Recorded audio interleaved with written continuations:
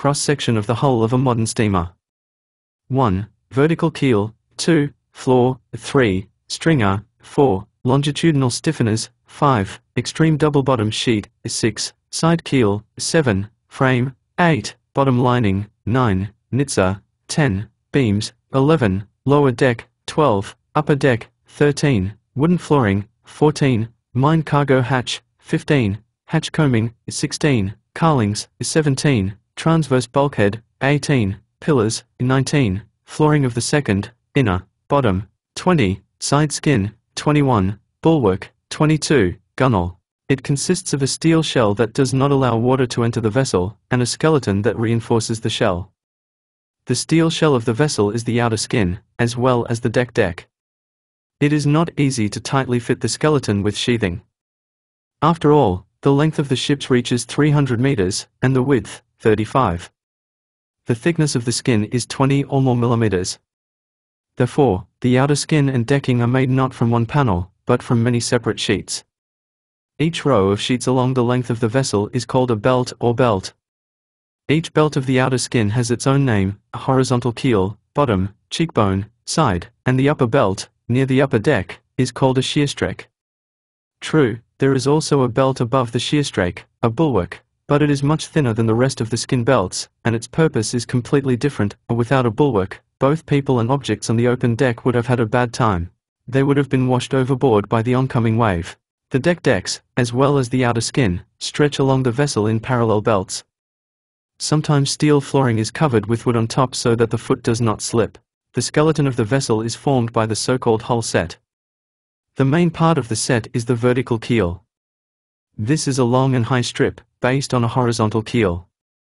It is welded from separate sheets and runs vertically along the entire length of the vessel. At the ends of the vessel, strong inclined bars made of cast and forged steel are attached to the vertical keel. The bow bar is the stem, and the stern bar is the stern. On both sides of the vertical keel there are several similar longitudinal strips, but they are of smaller thickness and length. These are bottom stringers. And across the vessel installed floorer. The bottom stringers, floors and vertical keel carry a solid steel flooring, the inner bottom. This flooring, like the deck, consists of longitudinal belts. And between it and the outer skin of the bottom, a double bottom space is formed. Some of the bottom stringers and floors have holes to lighten the weight and allow a person to climb through. The other part is without holes. Thus, the entire double bottom space is divided into many isolated compartments. These compartments store fuel for boilers, lubricating oil, fresh water, ballast water. The continuation of the floors above the inner bottom are often spaced transverse ribs, frames. On them and imposed sheets of side skin.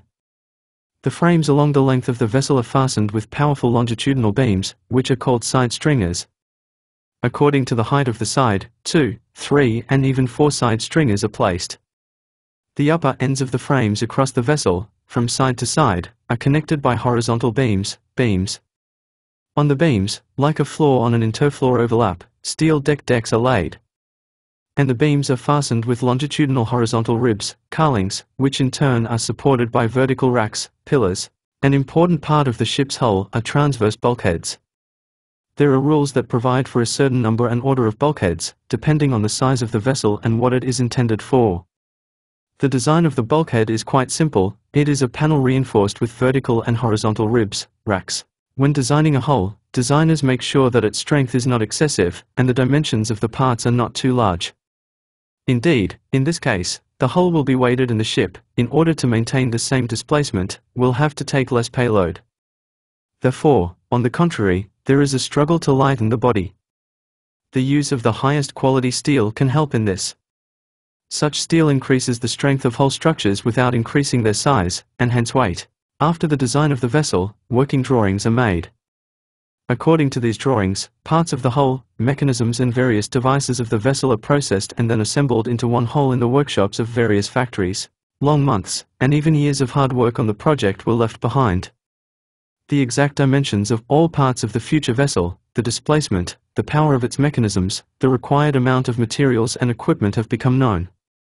Calculations found all the qualities of the future ship, necessary for him to sail safely. The project is ready. The ship originated on paper in the form of lines and numbers, in the form of thick books of mathematical calculations and hundreds, if not thousands of drawings. It's time to start building it at the factory. Shipbuilding started. Every steamship undergoes 3 particularly important events during its construction. This is a bookmark, launching from the slipway into the water and hoisting the flag. There are different periods of time between these events. It all depends on the size of the ship. In large ones, each interval lasts for many months. For small ones, only a few weeks pass from the laying of the flag to the hoisting of the flag. The bookmark is made when the hull begins to be assembled on the slipway.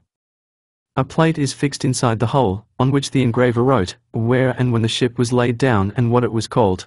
Sometimes the laying ceremony is arranged very solemnly. Workers and employees gather on the slipway, invited guests come, speeches are made, music plays. This ceremony, as it were, marks the beginning of the construction of the ship. But in fact, construction begins long before the laying. The construction of a new ship begins when a theoretical drawing of the ship arrives at the plant and the floating workers begin to lay out its hull on the plaza. The plaza is a huge hall 200 to 300 meters long. It is always located on the top floor of a large workshop. This is done so that daylight well illuminates the floor of the plaza through the glass roof. The floor is made of smooth boards tightly fitted to each other and covered with light gray oil paint.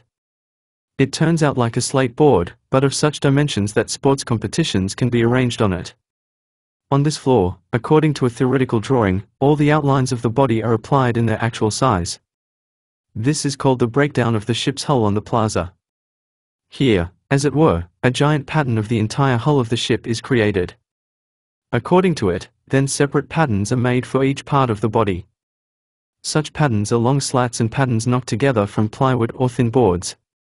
Often they make, as in sewing a suit, paper patterns. Paper patterns are sketches taken from the layout. The cutting of parts according to such patterns is performed below, in the hull processing shop. Let's go there and see how it's done. Here, a scriber with a crane laid a large steel sheet on the table. Then he looks at the sketch lying in front of him and, using a meter and a compass, confidently transfers the contour lines of the part to the sheet or, having applied the template, simply circles it with a sharp steel scriber. An assistant marker with light blows of a hammer on a rod pointed at the bottom, a core, makes these lines distinct and permanently preserved. Each detail marked with such dotted lines goes further into the processing area. The plaza is an expensive building. In addition, a lot of highly qualified markers have been employed for a long time on the layout of the hull and the marking of parts. All this forced shipbuilders to look for a new, more advanced way of cutting hull parts. And they found a way. It is called photo-optical markup of parts. Do you want to know what it is? Imagine a projection lamp, the rays of which are directed at a steel sheet prepared for marking. This method is called photo-optical marking.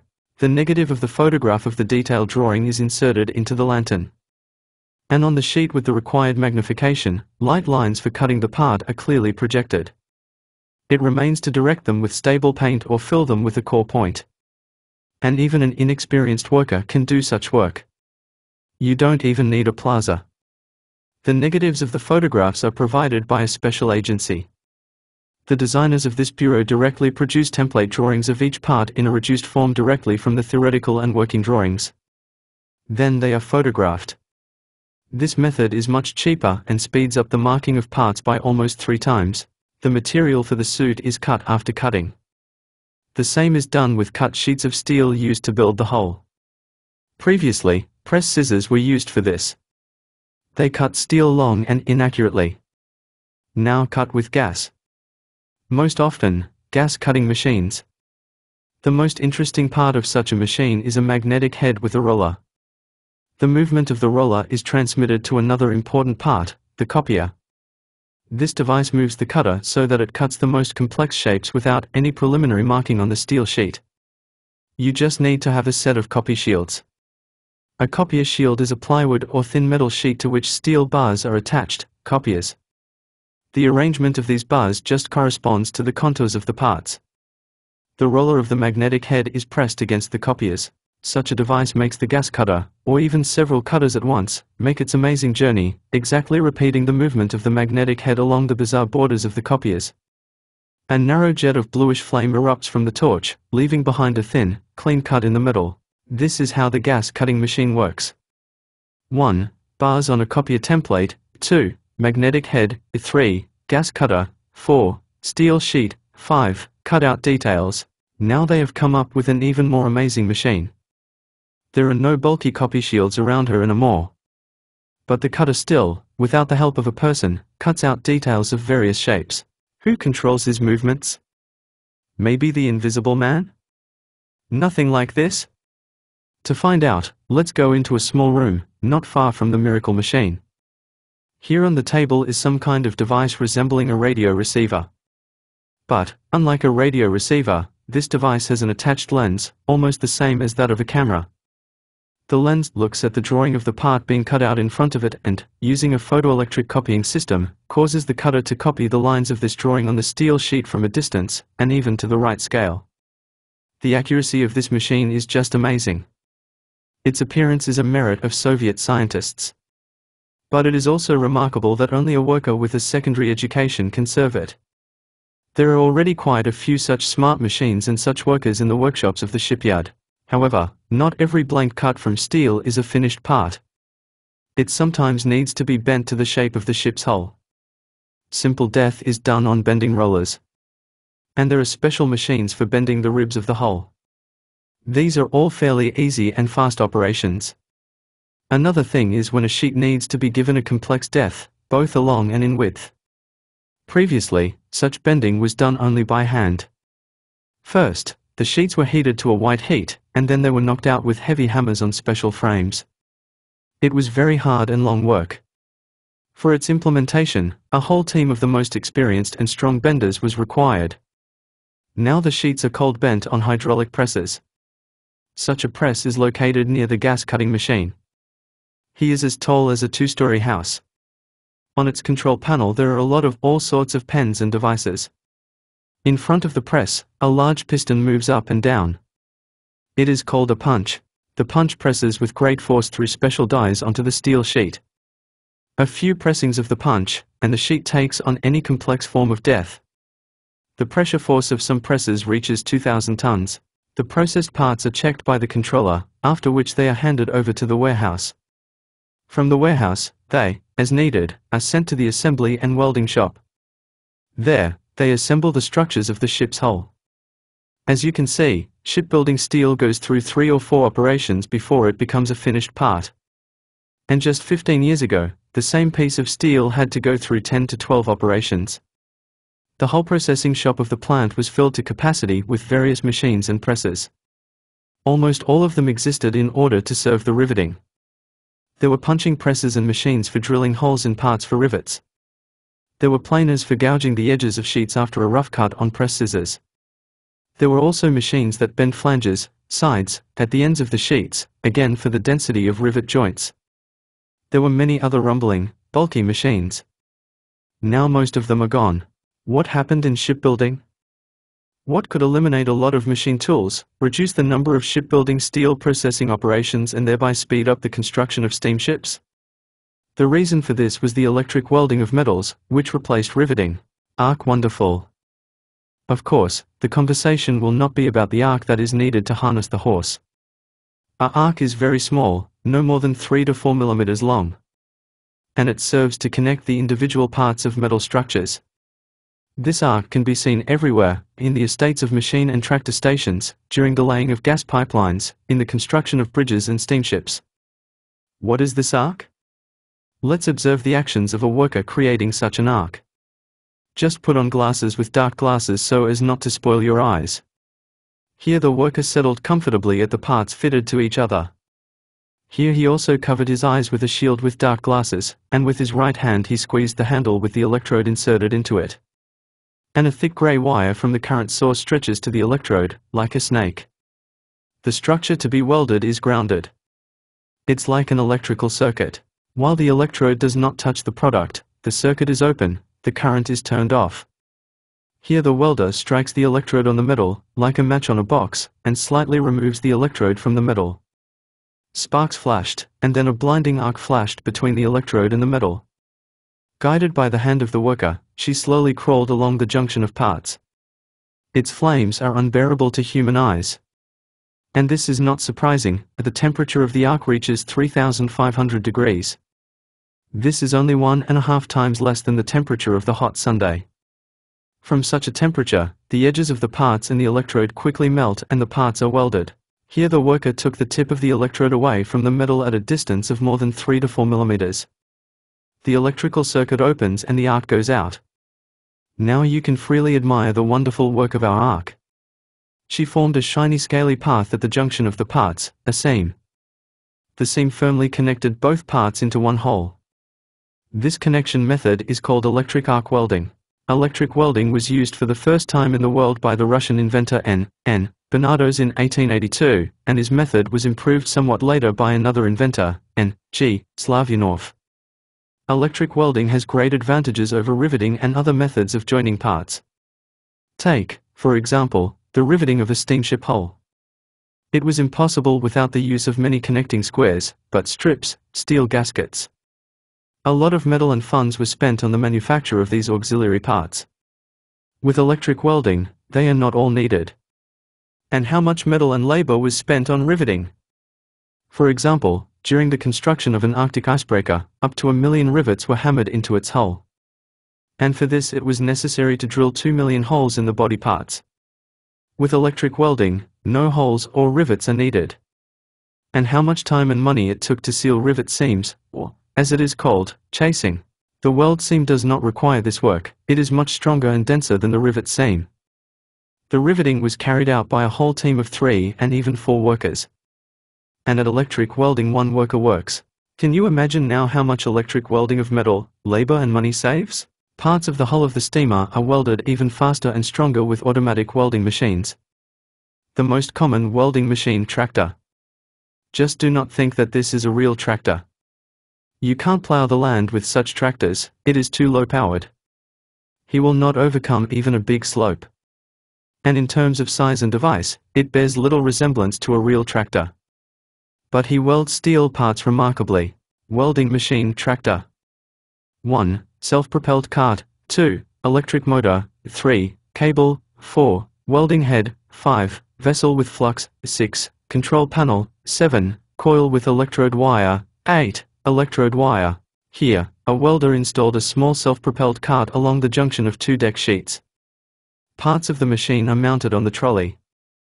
Here is a small electric motor, and a control post, and a vessel with a flux, a sandy substance, and a welding head, through the mouthpiece of which the end of the electrode wire wound on a coil is passed. The most ingenious part of the machine is the welding head. She, as they say, is a jack of all trades, as she excites an electric arc, continuously pulls the electrode wire to the place of welding, and unwinds it from the coil. And most importantly, it does not allow the arc to change its length, and this is very important for the quality of welding. Here the welder pressed the button on the control post. The cart rolled smoothly along the joint. The tip of the wire touched the joint of the parts, and electric arc was initiated. She was immediately covered with a layer of flux, which continuously pours from the vessel. The arc becomes invisible under the bubble of molten flux. It burns inside this bubble, among the vapors of molten metal and flux. Flux is a wonderful substance. It perfectly protects the welded seam from the harmful effects of nitrogen and oxygen in the air. When submerged arc welding, almost all the heat of the arc goes to fuse the edges of the parts. In manual welding, a lot of heat is dissipated in the air and metal. And what a big difference in the speed of manual and automatic welding. Talking about this difference is like comparing the speed of a pedestrian and a car. But the tractor automatic machine, weighing about 70 kilograms, is a bulky device. They cannot, as with manual welding, cook in any position and in the tightest places. He cannot weld short and curvilinear seams. And so, in 1948, scientists invented a new device, a hose semi-automatic device. He also has a cart. But only she is not self-propelled. It has a mechanism for feeding the electrode wire to the welding site. And this is a semi-automatic welding machine. 1. Welding tip with a handle and a flux funnel. 2. Flexible hose. 3. Coil with electrode wire. 4. Feeder. 5. Cable. The electrode wire is unwound from the spool and pushed by the feeder through a flexible hose to the tip, which is in the hands of the welder. Everything else is done, like with the tractor machine. The difference is that the welder moves the tip with the end of the wire and the flux vessel manually, while everything is mechanized with the machine. Therefore, the hose apparatus is called not an automatic machine, but a semi-automatic device. Hose semi-automatic machines can be used to weld in places that are inaccessible to the tractor machine, and faster than manual welding. But seams that go up or overhead, as they say, vertical and ceiling, cannot be welded either by a semi-automatic device or by an automatic machine. Here, even in particularly cramped places, the field of activity still remains with manual electric welding. But still, scientists believe that this is not for long. Electric welding has made a complete revolution in shipbuilding. She greatly changed and simplified the design of the ship's hull. It greatly reduced the number of operations for the manufacture of parts. Finally, electric welding helped develop new ways to build ships quickly. High-speed construction. 20 years ago, the technique of building a steamship was low.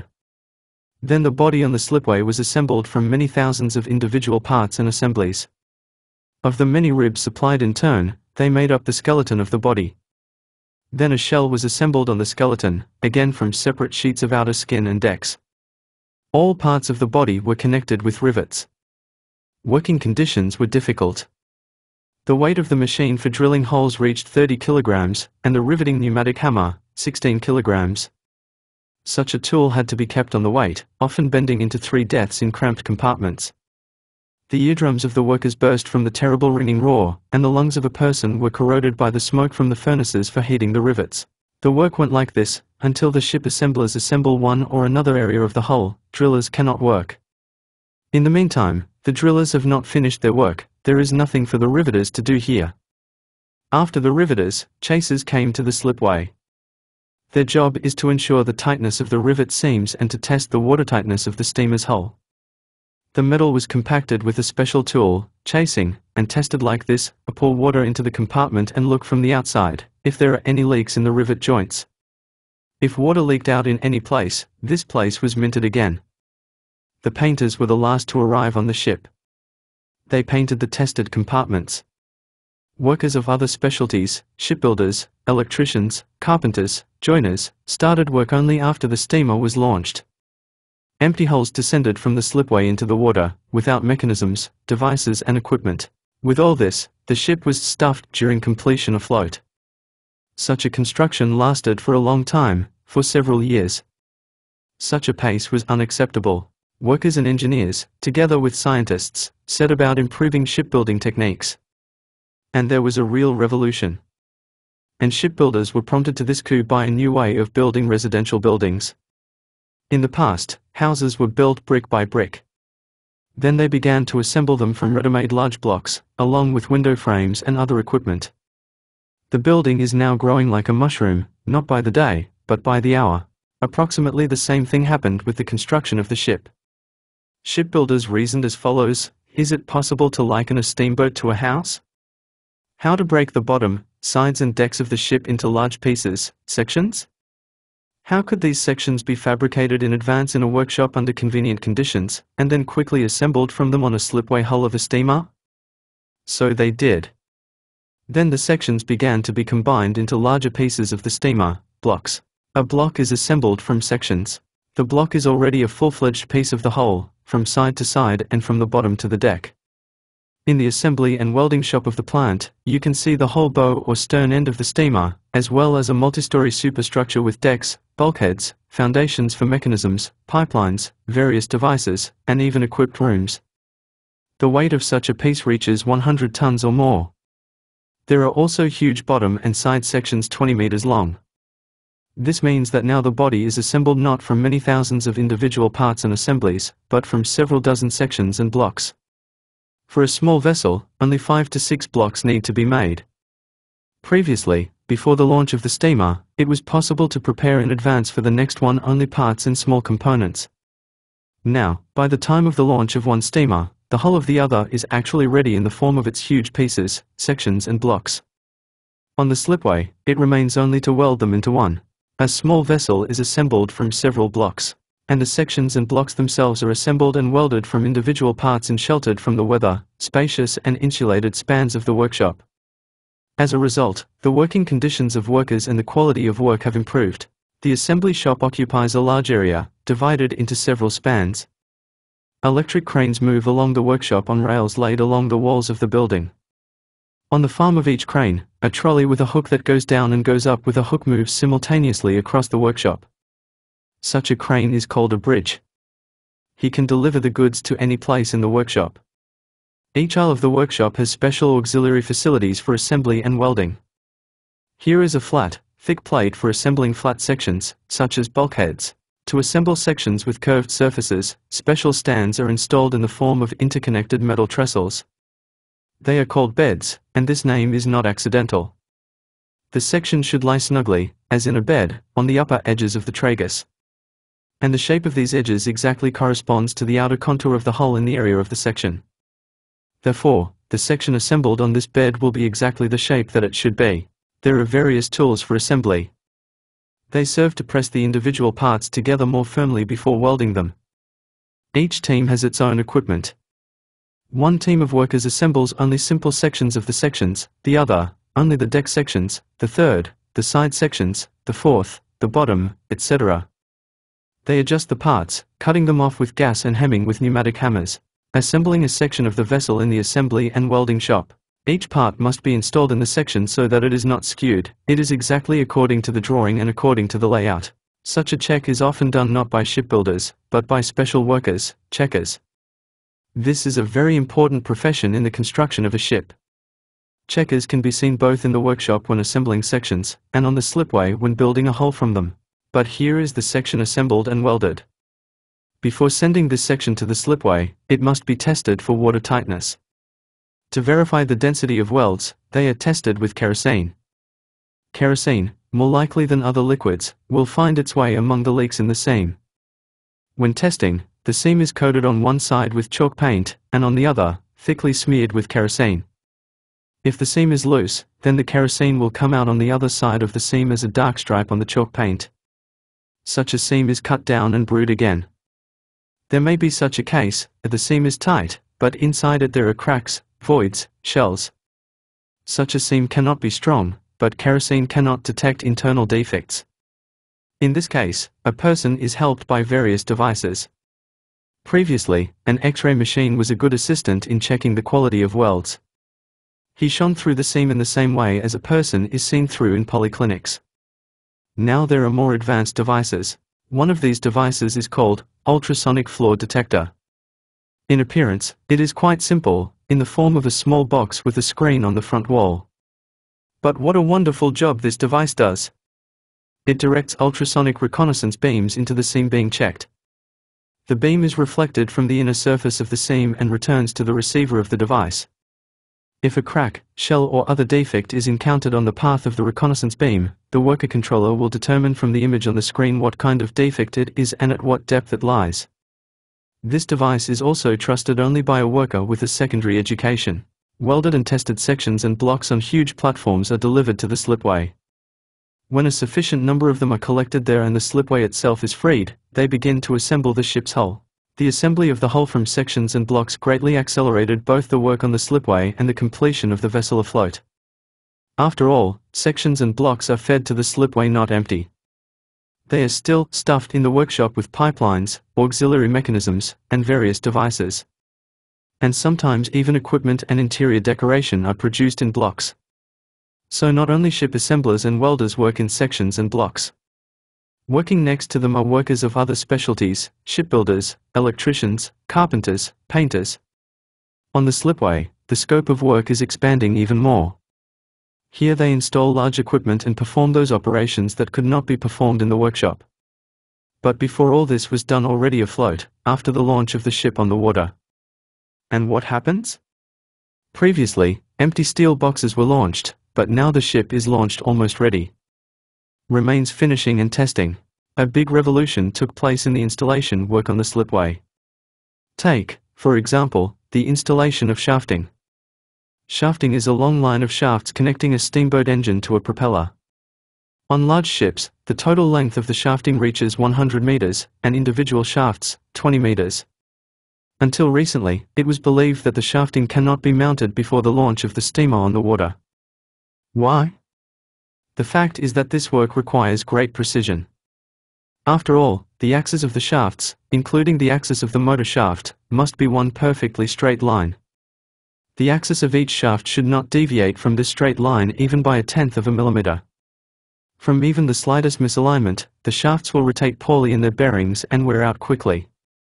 And from a large distortion, there can be an accident. The shipbuilders were afraid that they would install the shafting, and then, from the high stress and bending of the hull during the descent of the steamer, the accuracy of the assembly of the shaft line would be violated. It was this fear that forced the shafting to be mounted afloat. And only after that the main engine was installed. With this method, installation work on the ship was delayed for a long time. Now, the main engine is installed on the slipway, and at the same time the shafting is being installed even before the descent. And here is another example. What is the difficulty in installing any mechanism on your foundation? There would be no difficulty in this work if it were not required for a special fit of the mechanism frame to the foundation surface. To do this, you have to perform quite painstaking work. It is necessary to level the surface of the foundation for a long time with a rotating grinding wheel, and then adjust all sorts of wedges and gaskets between the mechanism and the foundation. Now they began to do it easier and faster, and the foundation is covered with a thick layer of liquid plastic, and a mechanism is installed on it. Plastic quickly hardens and fills all the bumps and voids. Installation of ship pipelines takes a lot of effort and time from shipbuilders. We already know how many auxiliary mechanisms there are on the steamer. And from them a lot of pipes stretch through all the compartments. If you stretch these pipes into one line, you get a length of several tens of kilometers. Previously, pipes were bent by hand and with heat. Now these works are mechanized. Manual bending of pipes was replaced by cold bending on powerful machines. Shipbuilders also came up with new, high-speed methods for installing pipelines on the ship itself. How much time did it take before to fit the pipes at the place of their installation? He tries on a working pipe, it is no good, and again drags it back to the workshop to bend or cut it.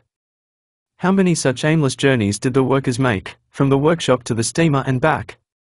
Now the workshops use special layouts. This makes it possible to immediately install pipes pre-fitted according to the layout in place. Many more examples of the work of Soviet shipbuilders in a new way can be given. Now large steamships are being built 2 to 3 times faster than before the war. And what is interesting, the speed of construction is growing uncontrollably in our days. For example, the first diesel-electric ship built in our country went to sea 20 months after it was laid on the slipway. And the construction of the third such electric ship took only 14 months. This is a great merit not only of the workers. After all, dozens, if not hundreds, of plants and factories are involved in the construction and equipment of a modern ship. From all parts of our country they sent steel and machinery, furniture and pipes, timber and appliances to the plant. Everything arrived right on time. Without this, high-speed construction would not be possible. Factory holiday. A ship under construction, like a house, is surrounded on all sides by scaffolding. The scaffolding is multi-tiered, and this is done in order to be able to work comfortably in each area of the building. The tiers communicate with each other by ladders. Cables are connected to each tier to provide work with electricity and pipelines, through which water, steam, compressed air and gases are supplied to the slipway for metal cutting. And on the side of the scaffolding, tall powerful cranes walk along the rails. Their job is to continuously supply finished sections, blocks and all equipment of the ship to the slipway. Assembling the hull from sections and blocks is a complex and responsible business. There is a lot of preparatory work to be done before starting this assembly. Here the main role is played by inspectors and carpenters. The inspectors begin by drawing lines on the slipway, along which the correct assembly of the hull will be checked, along the height, width and length of the ship. Carpenters install strong supports on which the bottom will rest. Such supports are primarily keel blocks. Each keel block consists of several oak beams stacked on top of each other across the hull.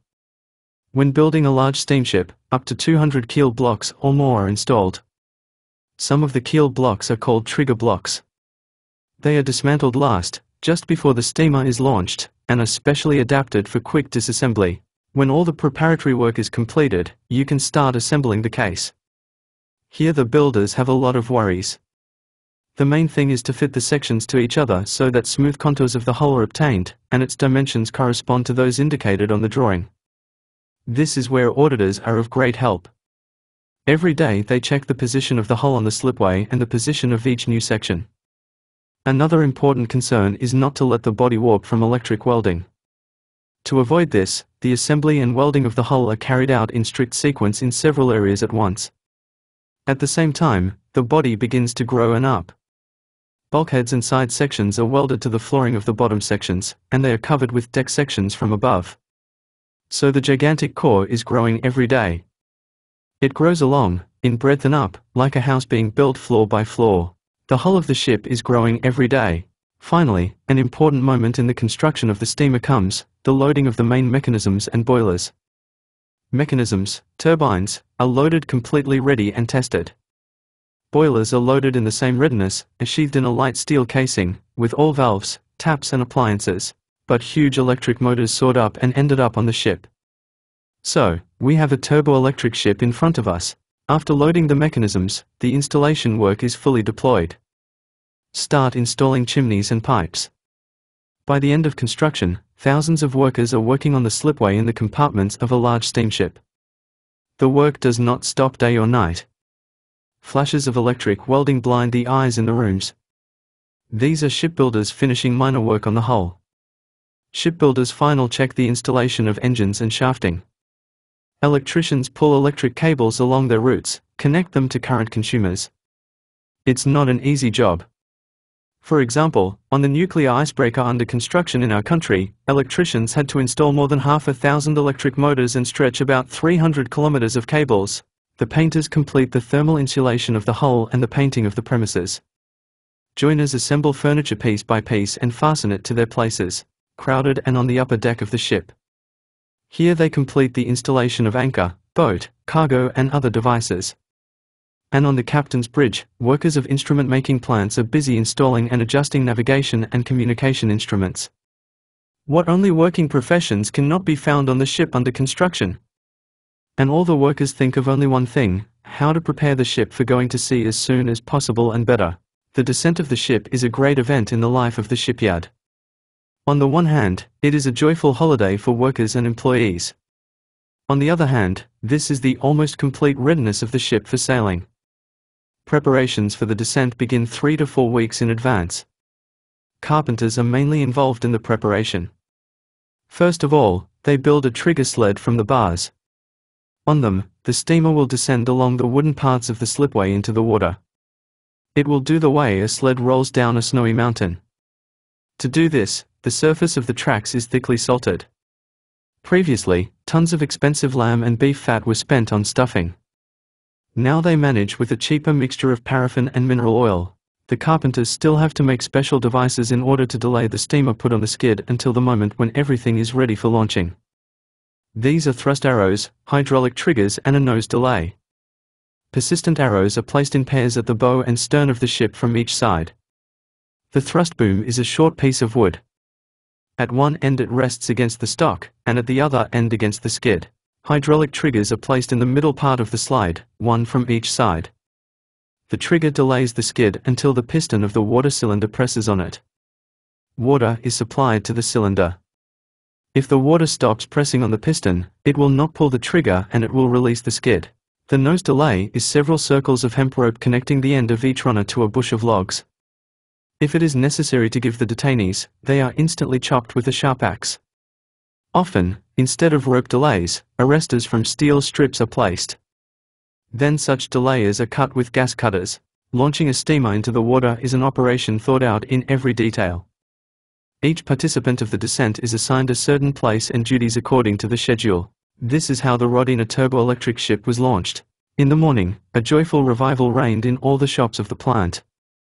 On this day, all worries and troubles were left behind, which shipbuilders had a lot of while the electric ship was being built on the slipway. Thousands of people hurried to the slipway, where the electric ship towered like a multi-story giant, shining in the sun with fresh paint and polished screws. It is festively decorated with garlands of flags. Festive mood in the people who filled the site at the slipway. Among them are those who designed the ship, and those who built it, and numerous guests. Everyone tries to take the most convenient place in order to properly see all the details of this interesting spectacle. The participants of the descent also took their places. The day before, they had what is called a dress rehearsal in the theater. Some of them boarded the electric ship. These people also have a responsible job to do.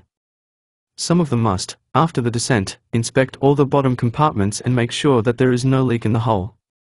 Others, to drop anchor, release the ship from the launching sled and take it to the embankment of the plant.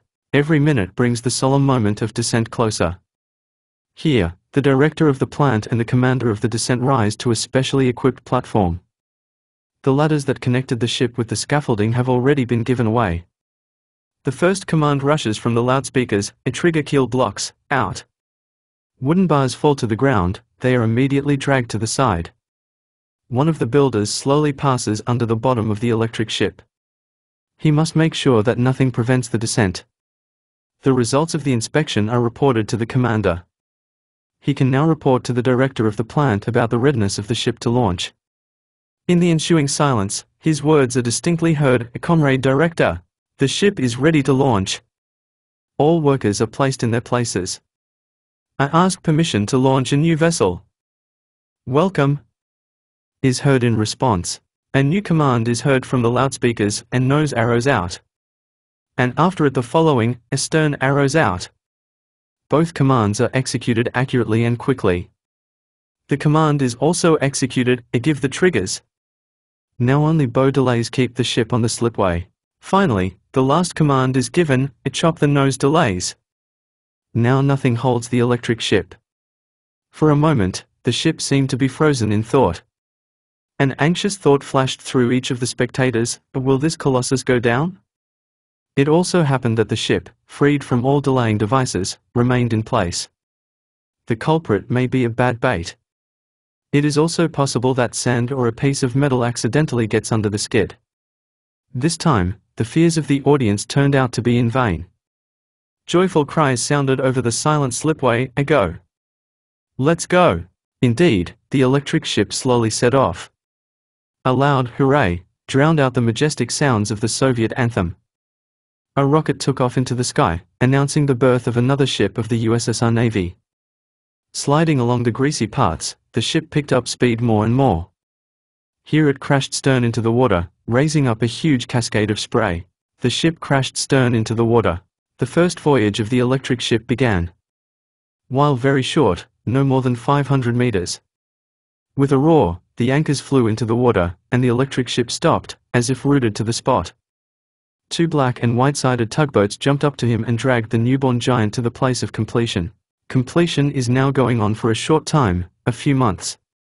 Here they carry out such work that, for one reason or another, cannot be done on the slipway, for example, the installation of masts with arrows and equipment, rigging. During the completion of the completion, the decoration and equipment of the premises are also being completed. Tests of mechanisms, devices and the entire ship as a whole begin. And this work is very difficult and responsible. Tests show whether the ship is really built as required by the project, whether everything is in order. And only when all the tests are completed, all the defects found by the selection committee are eliminated, the flag of the Soviet Union is raised on the electric ship. This means that the ship has entered service. The electric ship goes under its own power to the port berth to take cargo and passengers on its first voyage. Let's go to the port and visit the built ship.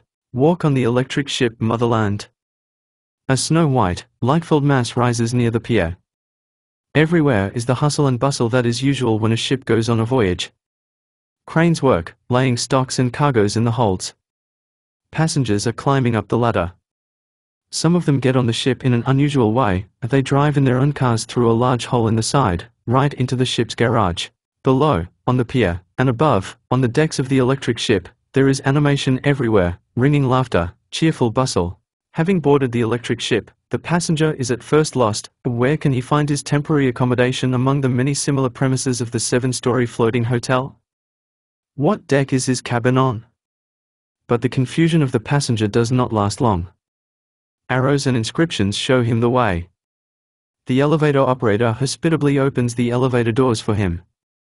And the passenger does not have time to come to his senses, as he is already standing in front of the door of his cabin. The cabin has all the amenities that turn the journey of a Soviet person into a pleasant vacation. The cabin has all the amenities that make the trip a pleasant stay. There is soft, comfortable furniture, plenty of light, a radio, a table fan, a wash basin with cold and hot water, even a ship's automatic telephone station.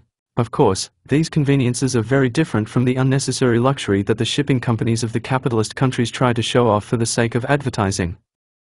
There, all the amenities are designed for the capitalist languishing from idleness and boredom. At the service of millionaires are 7-room cabins with a whole staff of servants, palm gardens and overly richly furnished salons 4 stories high. On such ships there is even a dog hotel with a bathroom and a special kitchen. And there was somehow even such a case when, in order to place a noble horse on one ship, 4 cabins of the first class were adapted by breaking out bulkheads. For transporting his pet across the ocean to the races, the owner paid £5,000. There are no such conveniences on our ships. But everything that is available here is available to every Soviet person. But now the final preparations are being completed before the departure of the ship. The powerful bass of Rodina's whistle drowns out all the noise on the pier for a minute, the rumble of cranes, the sharp whistles of steam locomotives, and the many-voiced hubbub of people. Passengers are waving their handkerchiefs, laughing, crying. They are trying to shout something to their relatives and friends who remain below. But the efforts are in vain. From the high side it is difficult even to distinguish the faces of the mourners. Everything merges into one solid mass. The train departs slowly. Soon the marina and the whole port are out of sight. The weather is excellent. Swimming should be fun. But I want to make it useful too, at least get to know the ship briefly. Let's fulfill this desire and go through the most interesting places of the electric ship. Its length is 180 meters. To get around all the decks and rooms without exception, we probably just don't have enough time. Expand the drawing attached at the end of the book and follow closely. Here we go through the passenger areas. Bright light illuminates the corridors, platforms and ladders, sparkling clean, lined with fluffy carpets. A lot of light indicators, inscriptions and announcements do not allow passengers to get lost. Passing through the corridors, we see not only the cabins. There are cozy salons and lounges, a library reading room, a children's room, a concert hall, large restaurants. Beautiful decoration of walls and ceilings, excellent paintings, wonderful comfortable furniture adorn all these rooms. Here is the entrance to the cinema hall, which can accommodate 300 people. There is an announcement in the window that the color feature film Don Quixote is being shown tonight. Some of my companions wanted to get into the open air. The elevator immediately granted this wish. We are already on the top, sunny, deck. On the sun deck there is a swimming pool and solarium. There really is nowhere to hide from the sun. On one side of that sunny deck is a sports field, fenced with a high net. Passengers play tennis and volleyball on it. On the other side is a large swimming pool and solarium. You can swim in the pool, even play water polo. Next to the pool there is a dressing room, cold and hot showers. On the sunny deck, closer to the bow of the electric ship, there is the most interesting room. This is the command cabin, the ship's control center. There are so many devices here that you won't get acquainted with them in a day. It was decided that a separate excursion would be organized to the command cabin. In the meantime, we go down to the next, the boat deck. It is so called because it has lifeboats. Lifeboats are installed on the boat deck. Empty zinc boxes are fixed inside the boats. Such boxes for the boat are like floats. It will flood it all with water, but it still will not sink. Each boat is equipped with a searchlight and a compass, a supply of crackers and canned food, a barrel of fresh water, and life buoys. All this is prepared in case an accident at sea forces people to leave the ship. But how to launch a boat from a high deck into the water? After all, this deck is about 15 meters raised above the surface of the sea. To do this, at the ends of each boat are 2 curved steel beams.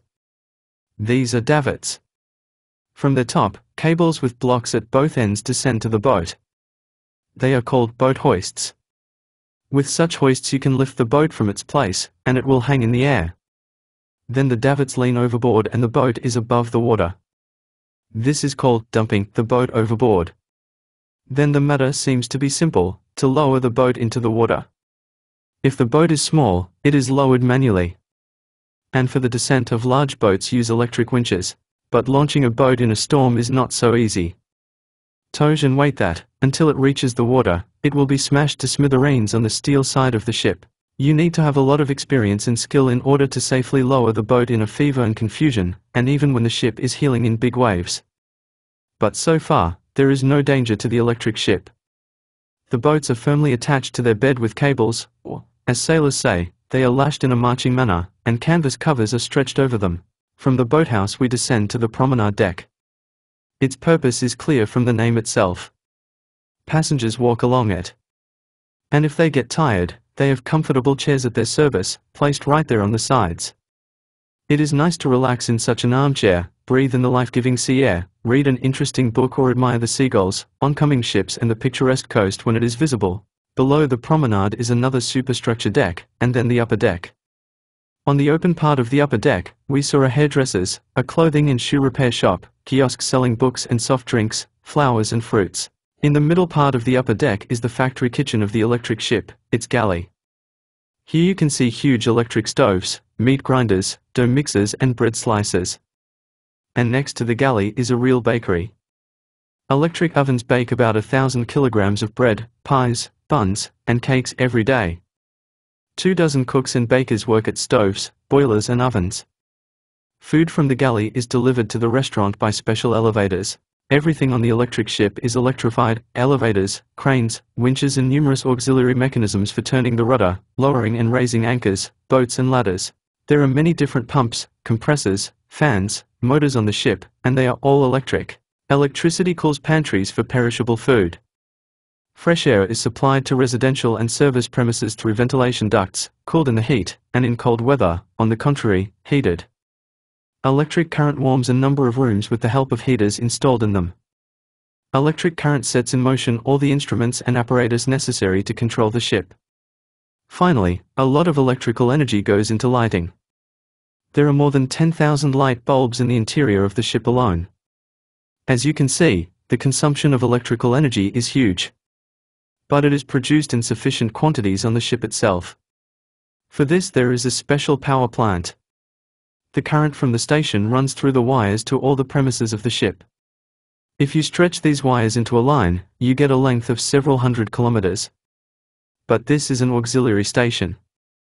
The main station of the electric ship provides current for the movement of the ship. It is located in the engine room. You already know about it. The train is on course. Here we are in the command room. In its front part there is a covered room, similar to the veranda of a house, but of a larger size. It is the same as the veranda, glazed. From here, as in the palm of your hand, you can see the entire space surrounding the ship. This is the wheelhouse. All electrical control devices are concentrated here. Let's get acquainted with the main ones. In the wheelhouse of an electric ship, here at the front glazed wall are two cabinets. These are devices for controlling the movement of the vessel. What is in these cabinets? One of them contains the already familiar machine telegraph, but with two handles and two dials, for the right and left electric motors separately. On the dials, the inscriptions gleam: a stop, small forward, full forward, and others.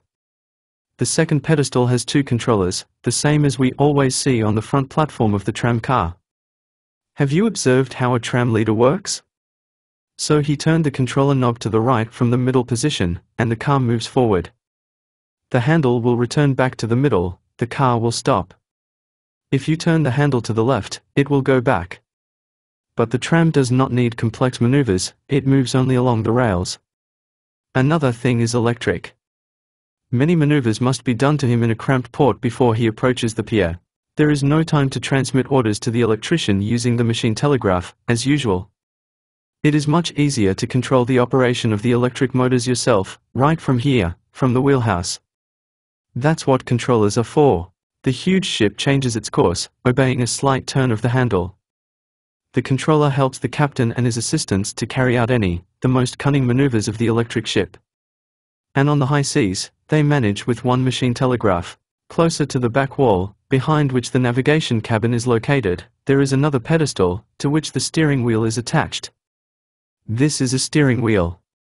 And in front of him is another pedestal, a binnacle, in which there is a magnetic compass. This is an ancient device. Once upon a time, the device of a compass was simple: a piece of cork with a magnetic needle attached to it floated in a small vessel with water. But in the 14th century, the Italian Gioia improved it. He planted a magnetic needle on a vertical axis, a hairpin, and attached it to a black paper circle called a card. Kartushka. was divided around the circumference into 16 equal divisions, rums. Magnetic compass card. Joyer placed all this device in a dry round box, a pot. Since then, the magnetic compass has undergone many improvements. But even now it still looks like Joyer's compass. The pot is no longer dry, but filled with a mixture of alcohol and water. It is freely suspended in the binnacle on 2 articulated axles. The axles are made so ingeniously that, no matter how the ship rocks at sea, the bowler will always be in a horizontal position, but it cannot turn around. On the inside, a heading line is applied, which is exactly aligned with the direction of the bow of the vessel. The cauldron is covered with glass on top, and at the bottom there is a vertical pin, on which a potato with a spherical float in the middle is planted. Magnetic arrows are attached to the bottom of the card. So they unfold the floating card so that it always looks north with its 0 division, indicated by the letter N. Equal divisions, 360 degrees, are applied around the circumference of the card. And the main points are indicated by the letters of the countries of the world. Magnetic compass device. 1. Binnacle. 2. Bowler hat. 3. Axes of articulated, gimbal, suspension. 4. Lighting device. 5. Magnetic arrows. 6. Card. 7. Float. 8. Hairpin. 9. Liquid. 10. Protective glass. 11. Course line. Heading. 45 degrees. NO. The value of the angle between the fixed course line and the division of the card shows us the course of the electric ship. It is enough just to see what division of the card is against the line. Here is the officer on duty commanding the helmsman, a heading 45 degrees. Yes, course 45. Follows the answer. And after a while the helmsman reports, on the rumba, 45. This means that the compass heading line has been set against division 45 and the ship is heading exactly to the northeast. Now just try to keep the line against this place on the card. And this is not an easy task. The ship sometimes prowls. But it happened even worse, the ship completely lost its course. Here, the waves, wind and currents had nothing to do with it, but the compass itself deceived people. This happened in those cases when there were steel parts of the case next to it or an electric current passed. The correct readings of the compass are also violated by the so-called magnetic storms. From the inaccuracy of the compass, one must expect any trouble, one can run aground and run into coastal rocks. In 1862, off the coast of Ireland, only because of the incorrectness of the readings of the magnetic compass, one after the other, 2 large ocean steamers were lost. Several hundred people, cargo and ships were destroyed by the deviation of the arrows of a small instrument. This deviation of the compass needles from the direction of the magnetic meridian is called deviation. The fight against deviation is a very important matter in navigation, but the sailors are not able to completely destroy the deviation. And so they came up with a compass that is not afraid of the neighborhood of steel and electric current. This is an electromechanical compass, or, as it is called, a gyrocompass. In terms of design, it is very similar to the gyroscopic stabilizer you already know. The main part of the gyrocompass is also a massive disc, but, of course, much smaller. In the same way, the axis of a rotating top disc, with any deviation, always, like the roly-poly, tends to the same position, in the plane of the geographic meridian. The gyrocompass gives the ship the true heading. It does not need the corrections that have to be introduced into the readings of a magnetic compass for deviation and for the difference in the directions of the magnetic and geographic meridians. And this difference is big. Imagine that a person is constantly heading straight in the direction where the dark end of the needle of a simple magnetic compass points. He goes north, but never gets to the North Pole. It turns out that the compass will lead him to the northern tip of Canada, to the island of Prince of Wales. This is where the magnetic pole is located. And, as you can see, it is far from here to the geographic North Pole. The gyrocompass itself is installed in the interior of the ship. And its readings are automatically transmitted by wire to repeater compasses. Such compasses are installed in the wheelhouse and chart house and other places. The repeaters exactly repeat the readings of the gyrocompass and no longer let the sailors down. The gyrocompass transmits the reading of the ship's heading to other devices, the gyroscope steering, heading recorder and autoplotter. What are these devices? The gyroscope steering is located right there, next to the steering column. It saves the helmsman from troublesome and stressful work at the helm. Without any human help, he keeps the ship on a given course, does not allow him to scour. It is worth the ship for any reason to stray from its course, as a gyroscope ruler, receiving the exact direction of movement from the gyrocompass, will immediately correct the situation. With the help of a special device connected to the rudder, the gyroscope rudder returns the vessel to the previous set course. Automatic steering, gyroscope rudder. A gyrocompass repeater is installed on the top of the device. Well, what if you need to change the course of the ship at all? Then turn on this device and the helmsman rotates the steering wheel until the compass line is set on the new course. After that, the control of the vessel is again entrusted to the gyro ruler. On long straight sections of the vessel's route, the helmsman on watch only controls the course. The gyroscope ruler honestly works for him. The heading chart is installed in the navigational cabin. This device automatically records all changes in the ship's heading. Inside the course graph, a special mechanism pulls a paper tape. While the ship is on its course, the stylus pen draws a straight line on the tape. But as soon as the ship goes off course, zigzags appear on the tape. Zigzags appear on the course graph tape. From these zigzag records, it is easy to determine both the moment the ship turned to a new course and the duration of following one course or another. Sailors call the course graph sneak. This device can tell the navigator whether the helmsman was faithfully keeping watch, whether he kept the ship on a given course. An autoplotter is an automatic device for recording a ship's path on a chart. Previously, this painstaking work, with the help of a compass, protractor and rulers, was performed by the navigator. Now he is relieved of such work. The card is spread on a special steel board, along which a carriage with a pencil automatically moves. The autoplotter's pencil draws the line of the ship's path on the map under the simultaneous action of two instruments on it, a gyrocompass and a log. The gyrocompass gives the direction of the line, and the log moves the pencil forward with light pushes. The autoplotter automatically records the ship's path. What is a lag? This is a device for determining the speed and distance traveled by the ship. In the old days, a manual log was used. Its device is simple. To a wooden float, in the form of a sector, a thin rope was attached, a lag line, divided by marks, knots, into equal parts, each 1/120th of a mile long. A heavy lead rim was attached along the arc of the sector. With such a rim, the sector stood vertically in the water. The resistance of the water did not allow him to move easily with the ship, and he actually remained in place. The ship was moving away from the sector, and the lag line was pitted astern. Letting it out of his hands, the sailor counted how many knots were thrown into the water in 1/120th of an hour, that is, in half a minute. This number of knots in half a minute corresponded to the number of nautical miles traveled by the ship in an hour. Now it is clear why the ship's speed is still determined in knots. The manual log had many disadvantages. It could not show the ship's speed continuously. From time to time it had to be thrown out and selected. And most importantly, the manual log did not give evidence of the path traveled by the vessel. The sailors were unhappy with this log, but for a long time it remained the only means of determining the speed of the ship. Only at the end of the 19th century, using the idea of Lomonosov, they began to use a turntable instead of a sector. First, she was towed astern, and then they began to push through a hole in the bottom of the vessel. The new logs were called turntables. The main part of such a lag is a transmitter with a 4-blade turntable embedded in the bottom of the vessel. On the move of the vessel, the flow of water rotates the extended turntable. The greater the speed, the stronger the oncoming flow and the faster the spinner rotates. Its rotation with the help of a special electromechanical device is transmitted by wire to the arrows of the speed indicator and the counter of the distance traveled, as well as to the autoplotter. When there is no need for the work of the lag, it is removed inside the vessel, and the hole in the bottom is closed with a special valve, a clinket. However, the turntable lag also has major drawbacks. For example, foreign objects, especially algae, often get into the spinner. The lag often fails. That is why 20 years ago they began to widely use new ones, hydraulic logs. The hydraulic log also determines the speed, and hence the distance traveled, by the pressure force of the oncoming flow of water that occurs when the vessel moves.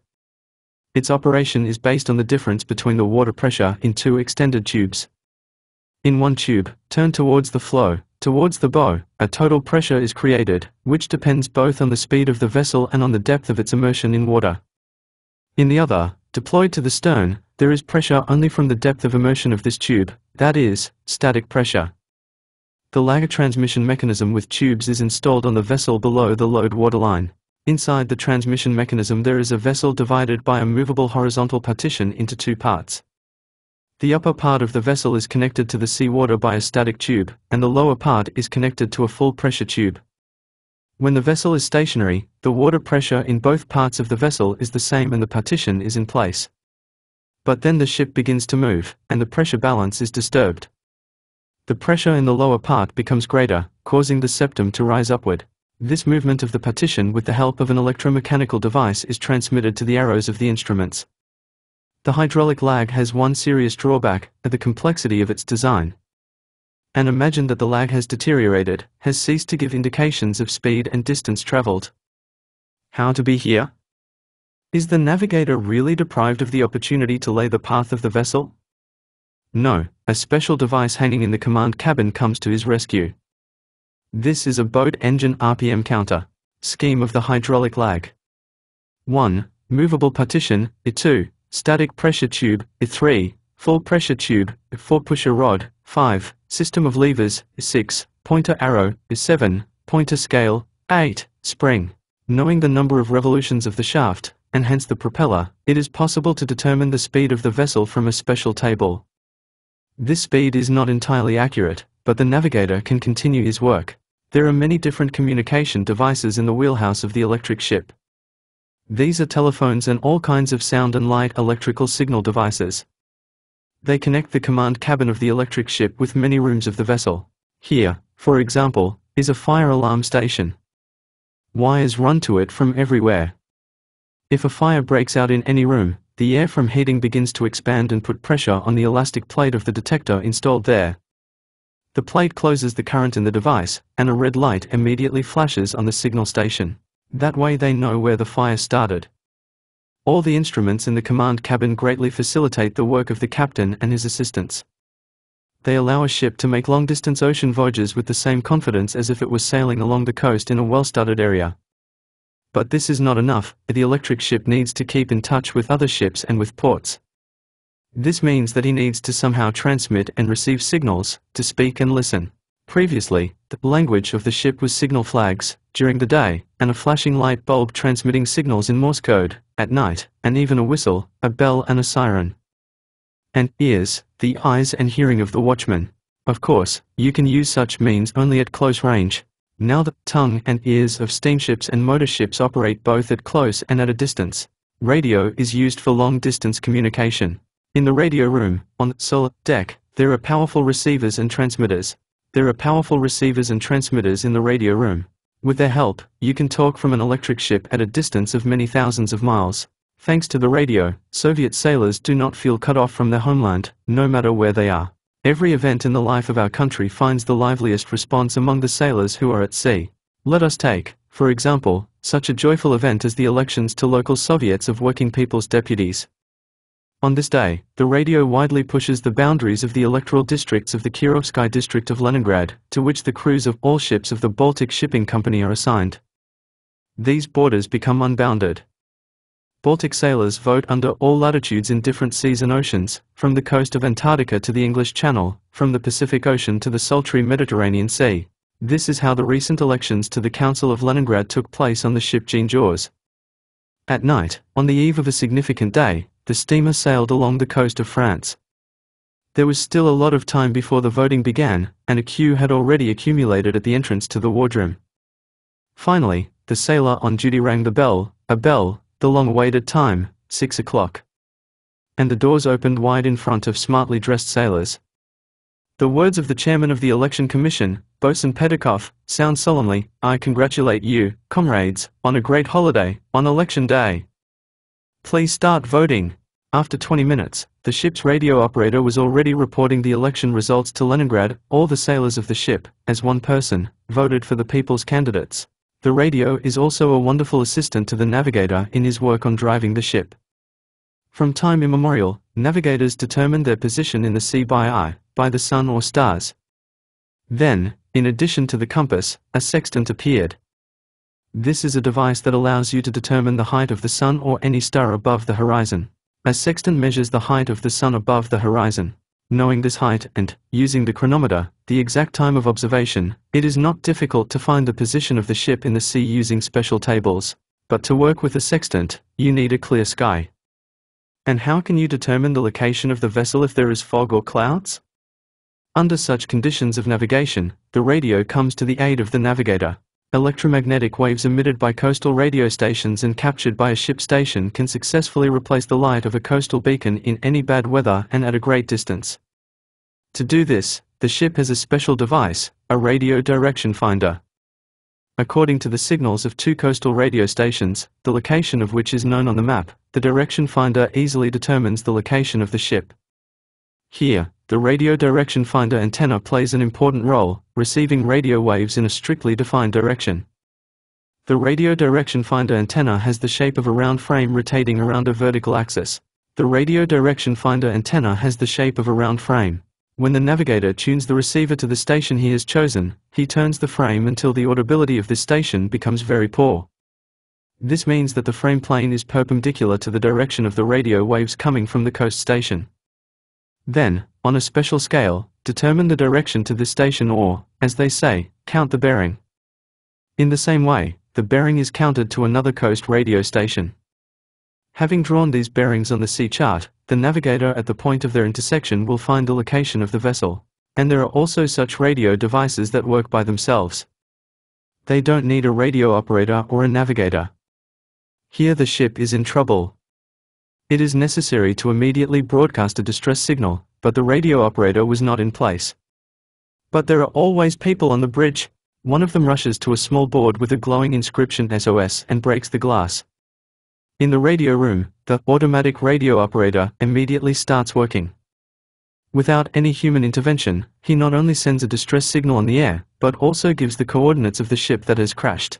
You have heard about the diesel-electric ship Bub, which delivered the Soviet expedition to the icy expanses of Antarctica. The first such automatic radio operator was installed on this ship. There are two more devices in the command cabin of the electric ship. And each of them is a real miracle of technology. Echo Eye and Radio Eye. The man fell into the gorge and clapped his hands. In less than a few seconds, he will hear a faint sound in response. This means that the sound was reflected from the rock and returned to the person in the form of an echo. A long time ago people knew about the existence of an echo. But for a long time they could not derive any practical benefit from it. For the first time, the Russian academician Yakov Dmitrievich Zakharov succeeded in doing this. In 1804, having risen in a balloon high above St. Petersburg, he shouted into a bullhorn directed to the ground. When Zakharov caught the echo of his voice, he noted the time it took the sound to travel to the ground and back. And then it was no longer difficult for him, knowing the speed of sound propagation in the air, to calculate at what height the balloon was located. In our time, people thought of using echo to measure the depths of the seas and oceans. So there was a wonderful device, an echo sounder. During the operation of the echo sounder, not ordinary sounds audible to the human ear are used, but supersounds, or ultrasounds. Who creates these sounds? It turns out that a thin plate of quartz. If an alternating electric current is passed through such a plate, then it begins to breathe, that is, it alternately contracts and stretches. In 1 second, the plate breathes up to 700,000 times. And no matter how light her breathing is, it carries along the particles of the environment, giving rise to a supersonic wave. We do not hear these waves, but their action can be clearly seen. If an oscillating plate of quartz is placed in a vessel with a liquid, then we will see something extraordinary. Here, the particles of the excited liquid begin to fly like a whirlwind. The ultrasonic hurricane rolls its waves more and more violently. A hill up to 100 millimeters high is formed above the surface of the liquid, and drops of this liquid fly up half a meter and higher. Well, what if not 1, but 10 or more records breathe like this? Can you imagine what sounds an echo sounder will send to the bottom of the sea or ocean if you equip it with many quartz plates? How does an echo sounder work? A steel box is welded to the bottom of the vessel, a pack of quartz plates is mounted in it. When a current is passed through these plates, they begin to breathe. The breathing of the plates is transmitted by a directed beam into the water and causes its powerful oscillatory movements, ultrasonic waves. These waves rush down through the water column, reach the bottom, are reflected from it and run back in the form of an echo. Ultrasonic waves reach the bottom of the sea, are reflected from it and run back.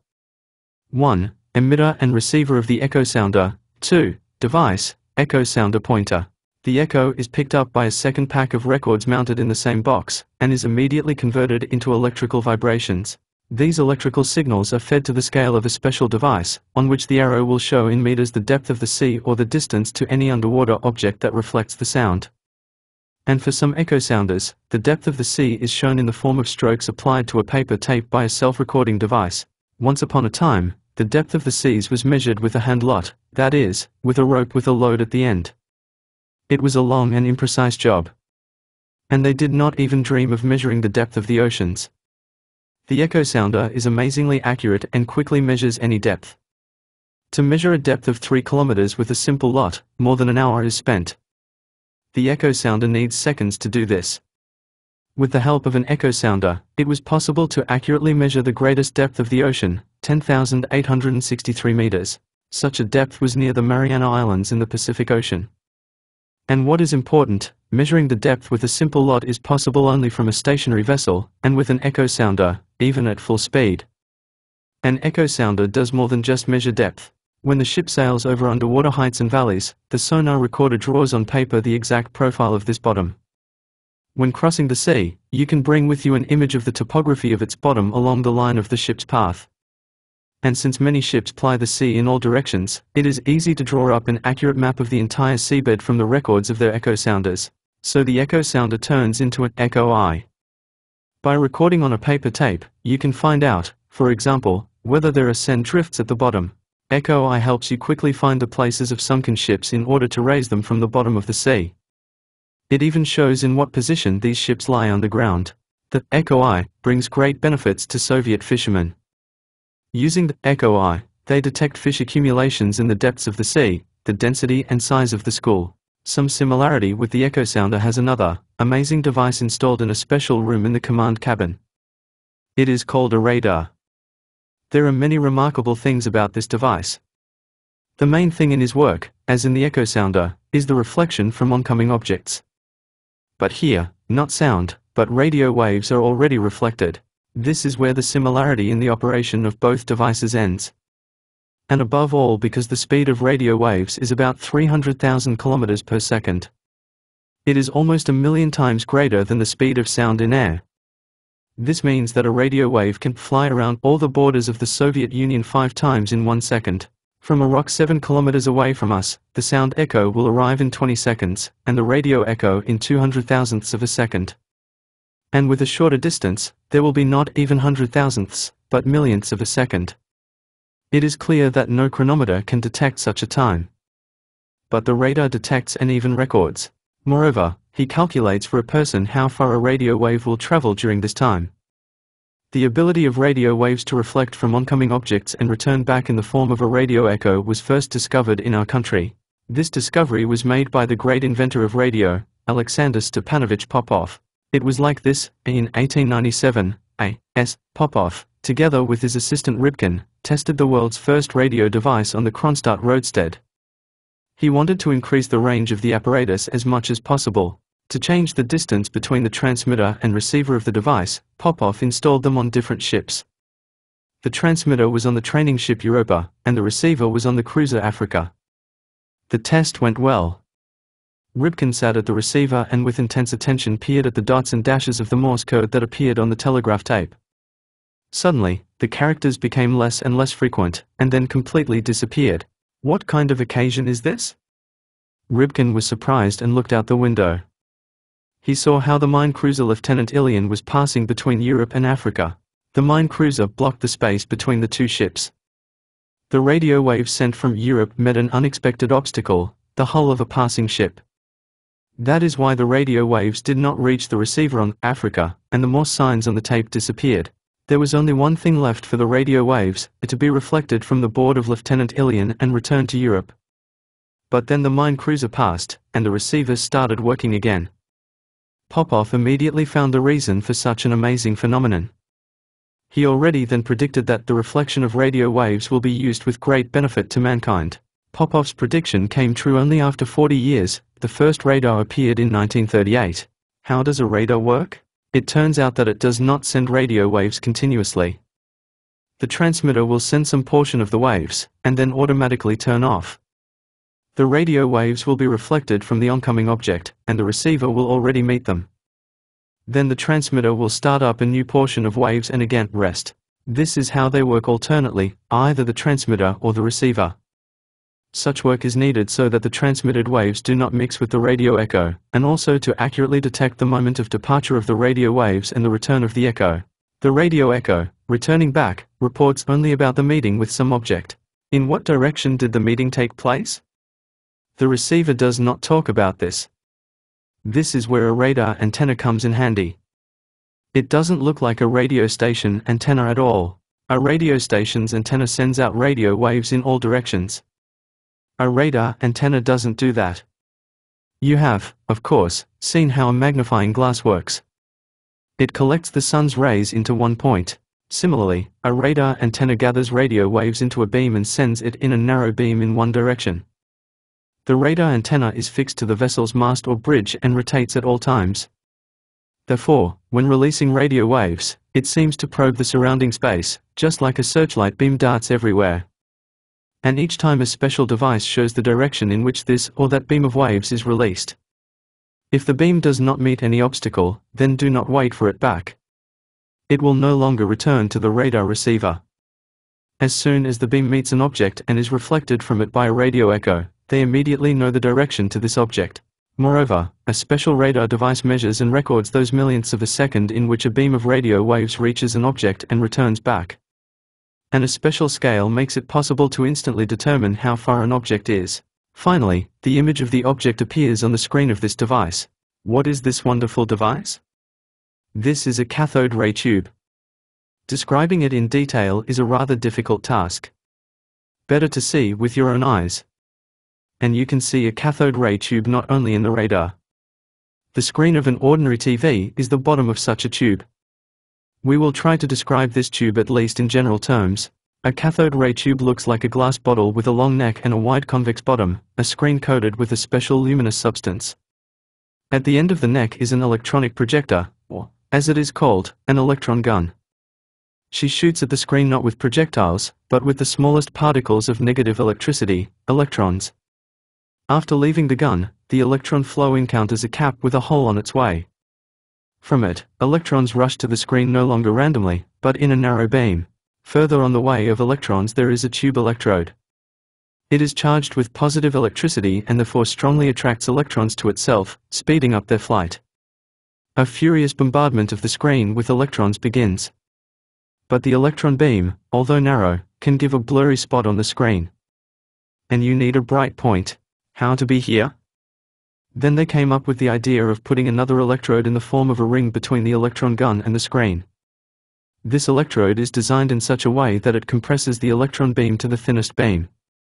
Therefore, the electron gun shoots exceptionally accurately, hitting a whole beam of electrons at one point. It is from these points that the image on the screen is obtained. How is it done? It turns out that the electron beam turns into a pencil that draws. And the plates of horizontal and vertical deflection of the cathode ray tube help him. Only after passing through two pairs of such plates, the electron beam is able to draw up to 20,000 different lines per second on the screen. Line by line, an electronic pencil walks across the surface of the screen. This is how an image of an object caught by the radar is created on the screen of the cathode ray tube. Panorama of the area, left, and its image on the all-round view screen, right. Here the radar sends a radio signal into space. A large spike instantly appears on the screen. It shows zero range to the target. Until the radio echo returns, the electron beam continues to draw a horizontal line. The return of the radio echo is marked on the screen by the appearance of another tooth, a smaller one. The gap between the teeth is the distance to the caught target. On the screen there is a scale bar with which you can immediately determine how far the target is. As we already know, radar gives hundreds of signals per second, the same number of times the teeth appear on the screen. But to the human eye, they appear to be continuously luminous. And then there are all-round screens. Here the electron beam draws thousands of lines running away from the center. A lot of bright bunnies flash on the screen in the directions in which the echo reflected by the target returned. Together, these bunnies give a characteristic, understandable only to a radar specialist, a radiometrist, a picture of the space surrounding the ship. According to the distances from the center, according to the size, shape and nature of the movement of the bunnies, the radiometrist determines what and where flickers in front of him, whether a huge rock rises, whether a ship is moving, or a dolphin frolicking in the sea. That's how a cathode ray tube makes radar a ship's shrewd eye. Radar is an indispensable tool for the safe navigation of ships. A ship equipped with a radar detects rocks, reefs and icy mountains in time, invisible in the dark or in fog. In any weather, a ship can pass through a narrow strait and enter without any incident into a harbor filled with ships, without resorting to the help of a pilot. On the radar screen, you can detect oncoming ships hundreds of kilometers away, as well as aircraft in the air. You can watch their movement all the time and determine their course, speed and changing distance to them. Radar is becoming an excellent means of monitoring the movement of ships in large seaports. There, the dispatcher regulates traffic, helps ships avoid collisions and accidents in crowded conditions. Radar is also widely used in navigation.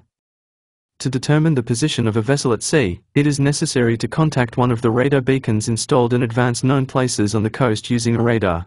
The radar beacon receiver will receive a signal, a request from the ship's radar, and with its help automatically set in motion a special transmitter that will emit a response signal. Having received such a signal, the radiometrist will determine the direction and distance to the beacon. Thus, he will immediately find the position of the vessel at sea. It is not yet known what else the radar will surprise us with as it improves. Who has not read the wonderful fairy tale about the magic mirror? You could see whatever you want in it. The action of such a mirror was not limited by any distances. Maybe the time will come when the fairy tale about the magic mirror will become a reality.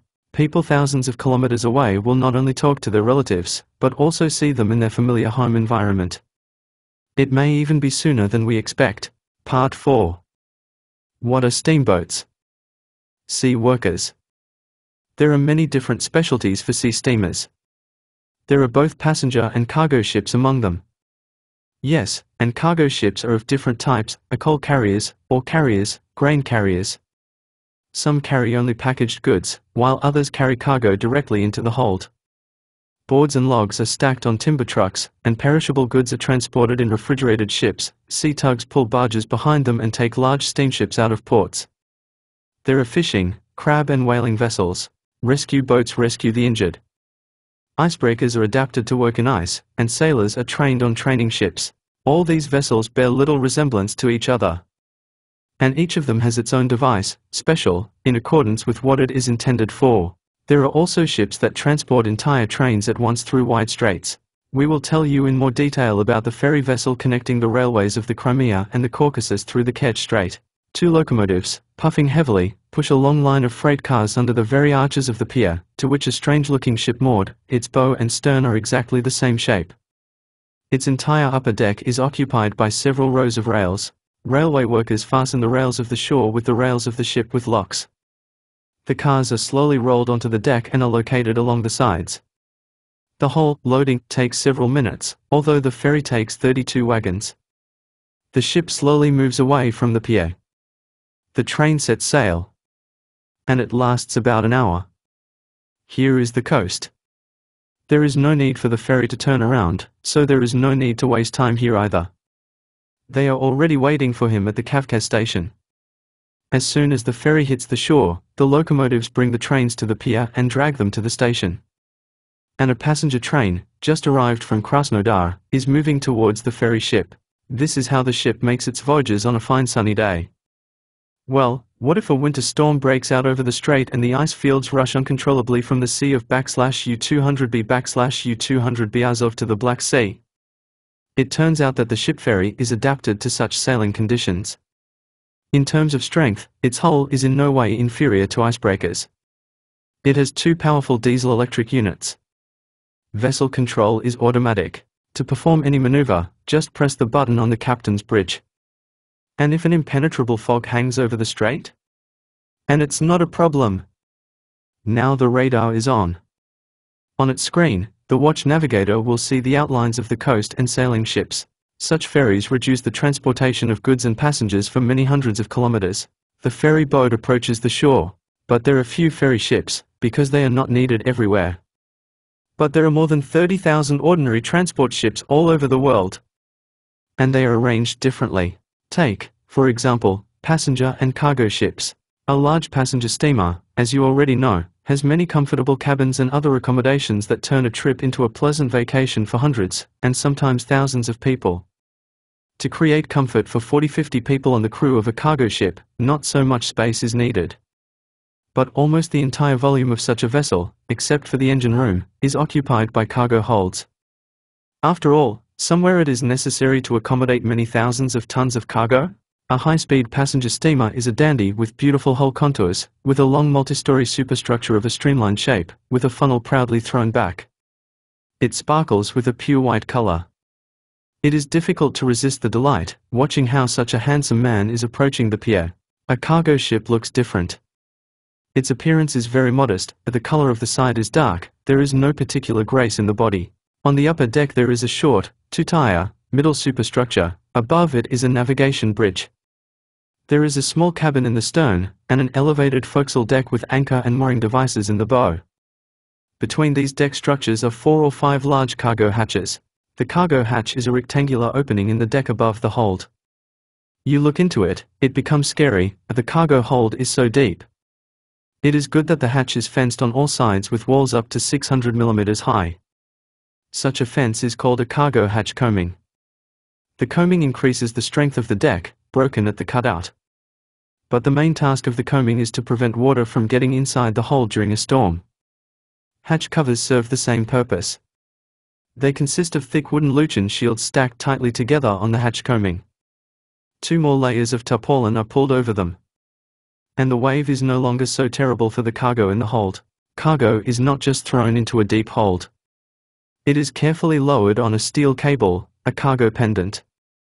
This is done with the help of cargo booms and winches. An arrow is a thick log or steel pipe.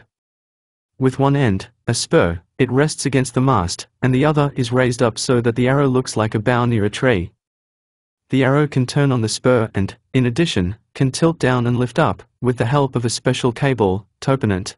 A block is fixed at its upper end, through which a cargo pendant is passed. At the end of the pendant lowered into the hold there is a hook for capturing the cargo, and the other end goes to the winch, where it is wound on its drum. When the load is hooked, the winch is launched.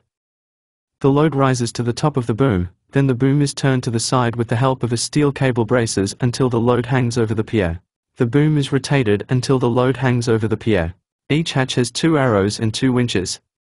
This is so that you can work from each side or from one side, but so as not to waste time turning the arrows. When working with 2 booms on board, one boom falls out overboard, and the other is installed above the hatch, and the load is transferred from one boom to another during lowering. With the help of an arrow, you can lift a load weighing up to 5 tons at a speed of 25 meters per minute. Some heavy lifting vessels have 1 or 2 more booms with a lifting capacity of up to 50 to 60 tons. And sometimes cargo cranes are installed. The cargo hatch is a rectangular opening in the deck above the hold. 1. Hatch coaming. 2. Hatch cover, hollow. 3. Brackets handles. 4. Tarpaulin. 5. Mortgage bar. 6. Duck. 7. Wedge. 8. Storm mount. The holds of cargo ships can accommodate a variety of goods, all kinds of goods in boxes, sugar and flour, in bags, coal, ore and grain, in bulk, machinery, equipment. Of particular concern is the transportation of timber on ships. For this, special cargo ships are being built, timber carriers. They must have spacious holds, large cargo hatches and a sufficiently free deck to load timber on it as well. It turns out that the lightness and large volume of timber cargo do not allow to fit all the timber into the holds, which the ship can take by weight. Therefore, approximately 1/3 of the timber cargo is stacked directly on the deck, at the height of a 1-story house. To do this, ladders, fan heads and other items are removed from the upper deck. Wooden racks are fixed vertically at the sides, preventing the cargo from falling into the water. In addition, the cargo is tightly tied from side to side with steel cables. Each hatch has 2 arrows. 1. Mast. 2. Arrow. 3. Cargo pendant. 4. The upper block of the cargo pendant. 5. Cargo hook. 6. Winch. 7. Guy. 8. Thrust bearing. 9. The lower block of the cargo pendant. 10. Topinant. We already know, that the higher the cargo is located on the ship, the worse its stability. With a large overload, the ship can tilt so much that the entire timber from the deck will fly into the water, despite all its fastening. That is why on timber carriers and with a full load they take ballast water into a double bottom. And for other trucks, this is done only when they go empty, without cargo. At the timber carrier, 1/3 of the cargo is laid directly on the deck. Since the timber carrier takes part of the cargo on deck, a special load line has been developed for it and it is allowed to have a smaller freeboard than other ships. This is understandable, as such a load as timber increases the buoyancy of the timber carrier when, in stormy weather, a wave floods the deck. Of course, conventional cargo ships can also be used to transport timber. Only liquids and perishable products cannot be transported by an ordinary cargo ship. For this, special ships are built. On the sea, more often than other ships, you can see cargo ships. You won't find any here, from a small one, for 1,000 tons, to a giant carrying 40,000 tons of cargo. Worldwide, for every 100 transport ships, only 3 are passenger ships. The rest are all trucks. The cargo steamer does not go very fast. It can be compared to a truck. Of course, the truck cannot keep up with the fast Volga and ZIM, but on the other hand, it lifts and transports 2 to 5, or even 25 tons of cargo at once. So is a cargo ship. It is already considered fast if it has a speed of 14 to 16 knots. He is sometimes called the worker of the sea. There are many such workers in our Soviet fleet. Day and night they carry out their modest and at the same time important labor watch. They bring timber from Arkhangelsk, fish from Murmansk, bread from Odessa, cars from Leningrad. They are the main means of communication with such distant regions of our motherland as Sakhalin, Kamchatka, Chukotka. They deliver valuable cargo to the fraternal peoples of the people's democracies, China, Bulgaria, Poland, Romania, and Albania. The workers in the ports of those countries where capitalism still reigns and oppresses people are happy to meet our cargo ships. Here our workers of the seas are not just steamships, in the holds of which there is bread or cars with the mark of the USSR. They are the heralds of peace and freedom, the messengers of the country of socialism. Messengers of the country of socialism. In the autumn of 1951, a catastrophe broke out in the valley of the Italian Po River, and the river overflowed its banks and rushed along the valley, flooding cities and villages, fields and gardens, highways and railways. The most fertile valley of Italy became a deep swamp. Many thousands of families were left without housing and food. They needed immediate help. And the Soviet people provided this assistance. The steamer Timiryazev brought from Odessa to Italy a lot of food, seed wheat, tractors, agricultural machines. This is how the working people of Italy met the sailors of the Timiryazev. On December 23, 1951, the Timiryazev entered the port of Genoa. As soon as they moored, a huge crowd of people gathered at the side of the steamer, and there were port dockers, workers and employees of city enterprises, officials of institutions and delegations of residents of flooded areas. On the walls of the port buildings and in the hands of the greeters, bright posters were everywhere, on which the precious word peace was inscribed. Bouquets of red roses and carnations were on fire among women and children. Above the pier, the rumble of applause and cheers did not stop. The rally began immediately. A rally began at the side of the ship. One by one, ordinary Italian people went up to the podium to express the feelings that had gripped them from this meeting. Each of them spoke of his love for the USSR, of his burning hatred for the instigators of a new war. For a long time, Soviet sailors remembered the following words of an Italian woman, and this help is dear to us also because it came from the country of socialism, from the country of Lenin. Never, never will the Italian people fight against the Soviet people. We want, said the head of the Italian trade unions, Di Vittorio, that, as today, not warships, but ships of friendship and peace would come to our ports. Immediately after the rally, the unloading of gifts from the Soviet people began. The dockers of the port immediately declared that they would not take a single lira for this work. You just had to see with what enthusiasm they worked, and here is what the sailors from the ship Marshal Govorov say. A ship was in the Tunisian port of Sfax. Once we, a group of Soviet sailors, were walking along the streets of the city. We were led by a volunteer guide, one of those many poorly dressed Arabs who spend their days hunting for a penny in arms. Usually, one cannot take a step here without seeing the outstretched hand. The inhabitants of African cities are forced to beg by terrible poverty and constant unemployment. We wandered around the city for a long time. A guide patiently took us to the most interesting places and diligently explained everything. Finally, the walk is over. It's time to get back to the ship. We warmly thanked our guide and offered him money. He honestly earned it. But the Arab took a step back from us, put one hand to his heart, and with the other removed the coins extended to him. "No," he said, "I won't take money from the Russians for anything. I am a simple, poor man, but I know well that the Soviets are friends of the Arabs. No, I won't take the money. I am also happy that I have become useful to my friends." He never took a penny from us. It is impossible to listen to the stories of the crew of the Soviet ship Archangelsk without excitement. An unforeseen circumstance forced the ship Archangelsk to deviate from its usual routes and make 12 voyages off the coast of Vietnam. At a meeting in Geneva, in the summer of 1954, an armistice agreement was signed in Vietnam. The agreement ended the war between the Vietnamese people and the imperialists. Many years of struggle brought freedom and independence to the heroic people. But only the northern half of Vietnam gained these benefits. The southern half, according to the Geneva Agreement, remained under the yoke of the imperialists. In this regard, tens of thousands of residents of the southern part wished to move to the north.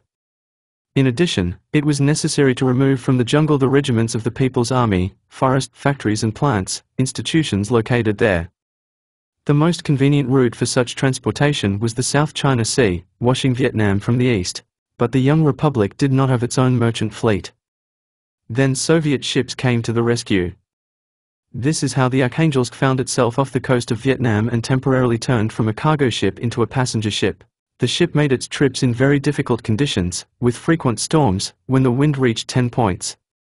Embarkation and disembarkation of passengers was carried out in open roads, 2 to 3 miles from the coast. Communication with the shore was maintained on fragile fishing boats. The boats were tossed high on the waves. They fought against the side of the ship, collided with each other. Many of the Archangelsk passengers were injured or sick. There were many old people, women and children. Often, passengers had to be lifted from the boats to the deck by their hands, and then transferred to the hold of the ship. Soviet sailors put in a lot of work to convert the cargo holds into tolerable living quarters on their own. Almost all hours free from watch were spent by sailors in the holds, helping helpless passengers. In addition, there were many other concerns. It was necessary to organize food for several thousand people at once, to arrange medical care for the sick and wounded. Finally, we had to take care of the cultural recreation of our Vietnamese friends. The ship's radio operator was the first to distinguish himself, and passengers got the opportunity to listen to broadcasts in their native language. In the evenings, Soviet films began to be shown on the upper deck. Each film was met with great joy. And when the great leader of the working people, Lenin, appeared in the film Lenin in 1918, real jubilation reigned among the Vietnamese. At first, the pleasure from films was not complete, since the moviegoers did not understand the Russian language. But the sailors found a way out here too. They began to pre-record the translation of the entire text into Vietnamese on a tape recorder and transmit it during the demonstration of the film through a loudspeaker. It turned out something like dubbing a movie. Soviet sailors also distinguished themselves by amateur performances. Before that, she somehow did not get along on the ship. They tried to create it several times, and so they calmed down that there were no talents on the ship. And then suddenly talents showed up, 1 баянист, 2 dancers, and 12 people of a good choir. The sailors were very worried before the first concert. How will his Vietnamese friends accept him? The fears were in vain. With great success, concerts were held in turn in each hold of the ship, while it was going to the North Vietnamese port of Coh Hoi. This is where passengers drop off. And again there were exciting meetings. When the sailors appeared in the port, they were first surrounded by a dense crowd of children. A friendly conversation ensued. The guys laid out all their news and listened with bated breath to stories about the life of Soviet school children, about Moscow, a song about which they had just sung along with our sailors. After that, Soviet people fell into the arms of adult Vietnamese. And again the sailors were bombarded with questions. Leaving the shores of Vietnam, sailors took away many gifts from Vietnamese friends, silk scarves and handkerchiefs, coconut cups, bamboo pipes and portraits of President Ho Chi Minh. He took away the ship and a huge elephant, a participant in glorious victories, who wore cannons. It was also a gift, from the heroic People's Army of Vietnam to the Soviet people. Archangelsk was seen off with thunderous cries of "Moon to us," which means hooray. The familiar sounds of the beloved song "Broad is my native land" poured from all the loudspeakers of the port. And the Soviet sailors felt that they were leaving the country of true friends. The ship comes to port. After long months of sailing, the sea worker returns to his native port. A stone wall, they say, crosses the bay. On the side of it is a narrow passage. This is the port gate. From the bridge, the command of the watch assistant to the captain is heard, "Prepare the anchor for return." The boatswain and several sailors are already busy on the forecastle, near the anchor device. The anchor device is a whole economy. On the bow of the ship, 2 wide pipes pass through the deck. They come out with large holes on both sides of the bow of the vessel. These are anchors. Thick chains pass through them, at the ends of which huge anchors are suspended, sometimes weighing up to 30 tons. The length of each chain reaches 300 meters. With a special bracket, the chain is connected to the anchor spindle. The legs of the anchor can be rotated around the pivot shaft. When such an anchor falls to the bottom, its paws pierce into the ground, like a plowshare. A special machine is used to lift the anchor. She stands right there, on the forecastle deck, and they call her a windlass. The windlass pulls the anchor inside the hawse, only the legs stick out. At the windlass, 4 drums are planted on a horizontal shaft at once. 2 of them with slots for anchor chain links. Such drums are called stars. Each sprocket can rotate independently of the other. Therefore, the windlass is able to work immediately on 2 anchors at the same time and on any of them separately. 2 other, smooth drums can work in the same way. Each of these drums can pull the cable when mooring the vessel to the pier. When the anchor is released, the chain runs freely over the windlass sprocket. Here the force of gravity of the anchor and chain acts. But then the command is given, "Stop, poison the anchor." The boatswain turns the brake handle, the brake band tightly fits the windlass shaft, stops it, and the anchor chain lingers in the sprocket grooves. Anchor device. 1. Windlass, 2. Anchor chain, 3. Stopper, 4. Chain pipes, 5. Side clews, 6. Anchor spindle, 7. Anchor paws. The case of the windlass is only to choose anchors. But he should not keep the steamer on them during parking. The sea is sometimes so clear that the steamer cannot stand still. It is thrown from side to side, but the anchors are not allowed. The jerking of the chain can damage the windlass, so it is not the windlass that keeps the ship anchored, but special deck brakes, stoppers. The anchor chain is clamped in the deck stoppers, and the jerks are not transmitted to the windlass, but to the stopper, firmly connected to the ship's hull. While the anchor is drawn into the hawse, the chain is also on the stopper. And where are the hundreds of meters of chain when the anchor is raised? They are in a chain locker below deck. Actually, this is not a box, but a small compartment, partitioned into 2 compartments, for the chains of the right and left anchors. And now, when approaching the port, the boatswain sent a sailor there to see if the anchor chains were tangled. The worker of the sea enters the port modestly, without any noise and solemn music. He announces his arrival only with a long beep. He is not welcomed on the shore by a large crowd of people who meet him. And he is heading not to the elegant pier, but to the pier at the warehouses of the port. Here is the port gate already behind. The captain commands, "A small forward." The captain always himself goes to the bridge when a storm on the sea or a ship is in danger, when it comes or goes from the port. The watch officer turned the crank of the machine telegraphed "small." And immediately the call was answered. The pier is still far away, but a slow move is given in advance. The steamer has too much acceleration. Rudder left, still left. There is a left-hand drive. And the helmsman quickly turns the wheel. "Keep it up, keep it up." And the whole mass obeys exactly the movements of the steering wheel. The harbor is getting closer and closer. "Stop," the captain commands. It immediately becomes quiet. Can't hear the machine running. The ship moves forward as if holding its breath. "Drop anchor!" With a roar, the anchor flies into the water, and after it, jumping on the windlass drum and the stopper, the chain rushes to the hawse. The chain has slowed down. This means that the anchor has fallen to the ground. The chain continues to run only from the weight of that part of it that hangs overboard. The boatswain turns the handle of the stopper. The chain seemed to be broken and frozen.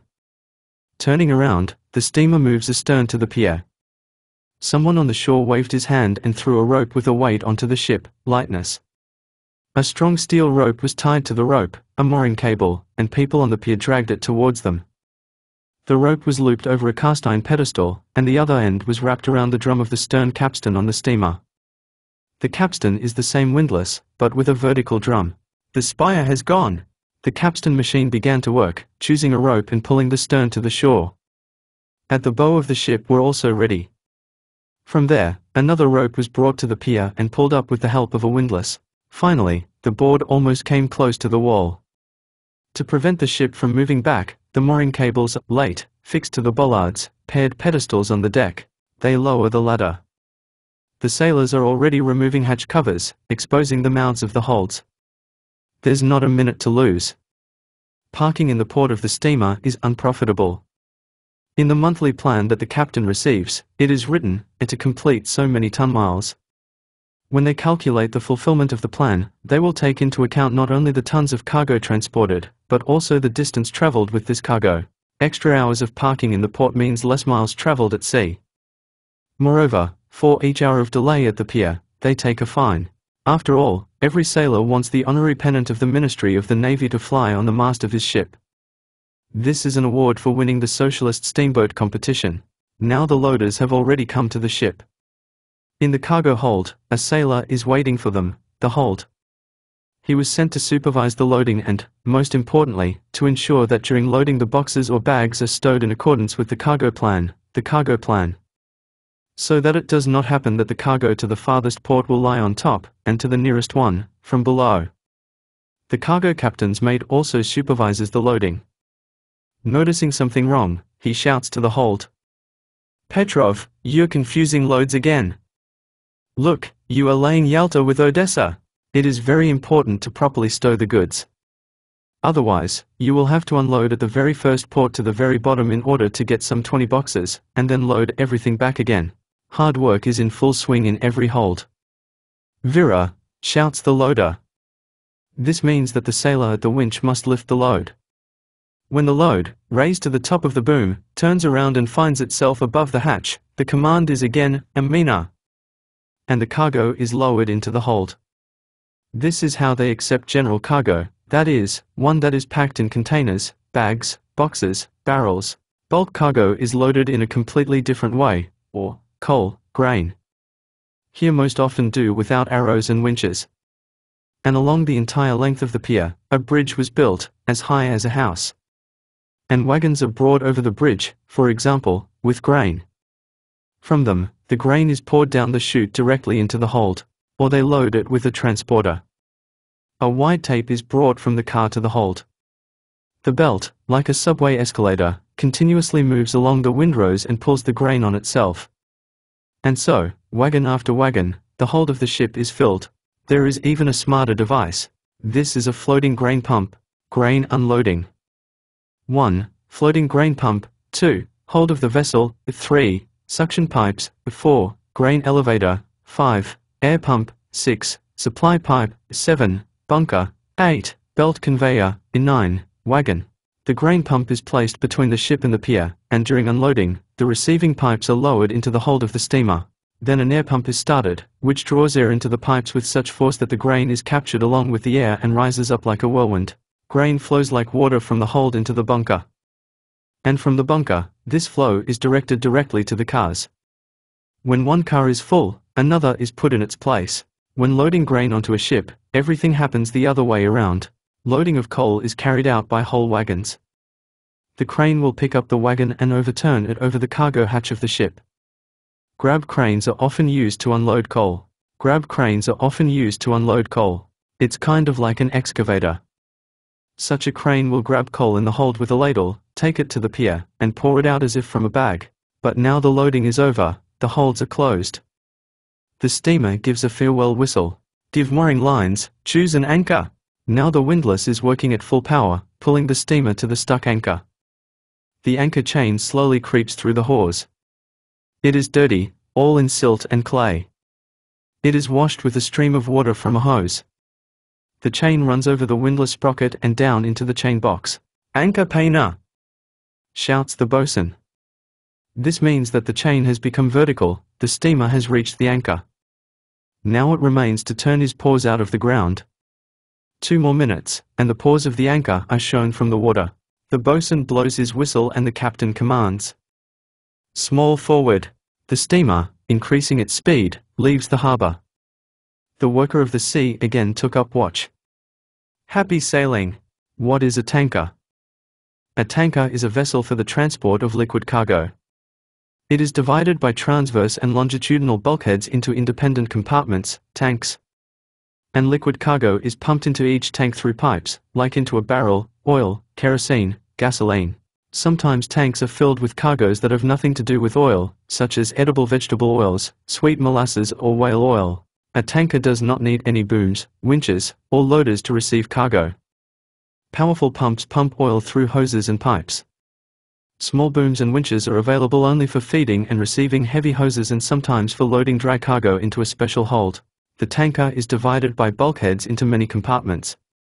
1. Transverse bulkheads. 2. Longitudinal bulkheads. 3. Cofferdams, narrow compartments not filled with cargo separating tanks from other rooms. 4. Pump rooms. 5. Dry cargo hold. 6. Engine room. 7. Navigation bridge. 8. Transitional bridge. 9. Living quarters. 10. Cargo pipeline. But there were times when oil was transported in barrels. It is very uncomfortable. The loading of barrels took a long time, and it was expensive. Mechanical winches were not yet used, and everything was loaded manually, on ropes. No one could think of a better way to transport oil. So it was in the middle of the last century. Somehow, barrels of oil were loaded onto the Alexander sailing ship. The owners of this vessel, the Ardamov brothers, were right there, watching the loading. Here is one of the barrels, swaying strongly, slammed with all its might on the sharp edge of the hatch. From such a blow, she was shattered to smithereens. A puddle of spilled oil accumulated at the bottom of the hold. She stayed for several hours. And the Ardamov brothers noticed that the puddle was not shrinking at all, it remained the same as it was. What's the curiosity? Everyone was sure that part of the puddle must necessarily seep through the wooden bottom. But this did not happen. And the Ardamovs understood, water does not accept oil. They had a brilliant idea, why not pour oil instead of barrels directly into the hold?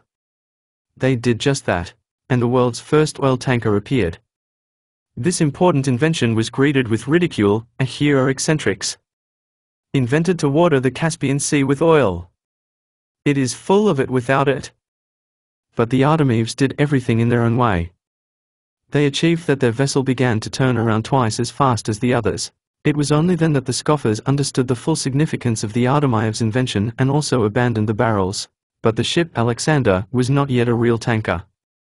It had a wooden body. An oil product such as kerosene freely seeped through the hole, above the load waterline. There was a lot of cargo leakage. The hold of this vessel has not yet been divided into small compartments, tanks. Such a ship was especially hit during a storm in the Caspian Sea. A huge mass of oil, freely pouring from side to side when the ship was rocking, hit the whole connection with force.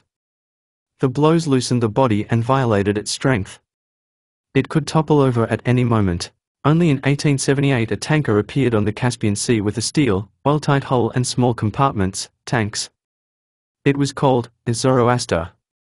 It was the first oil tanker in the world.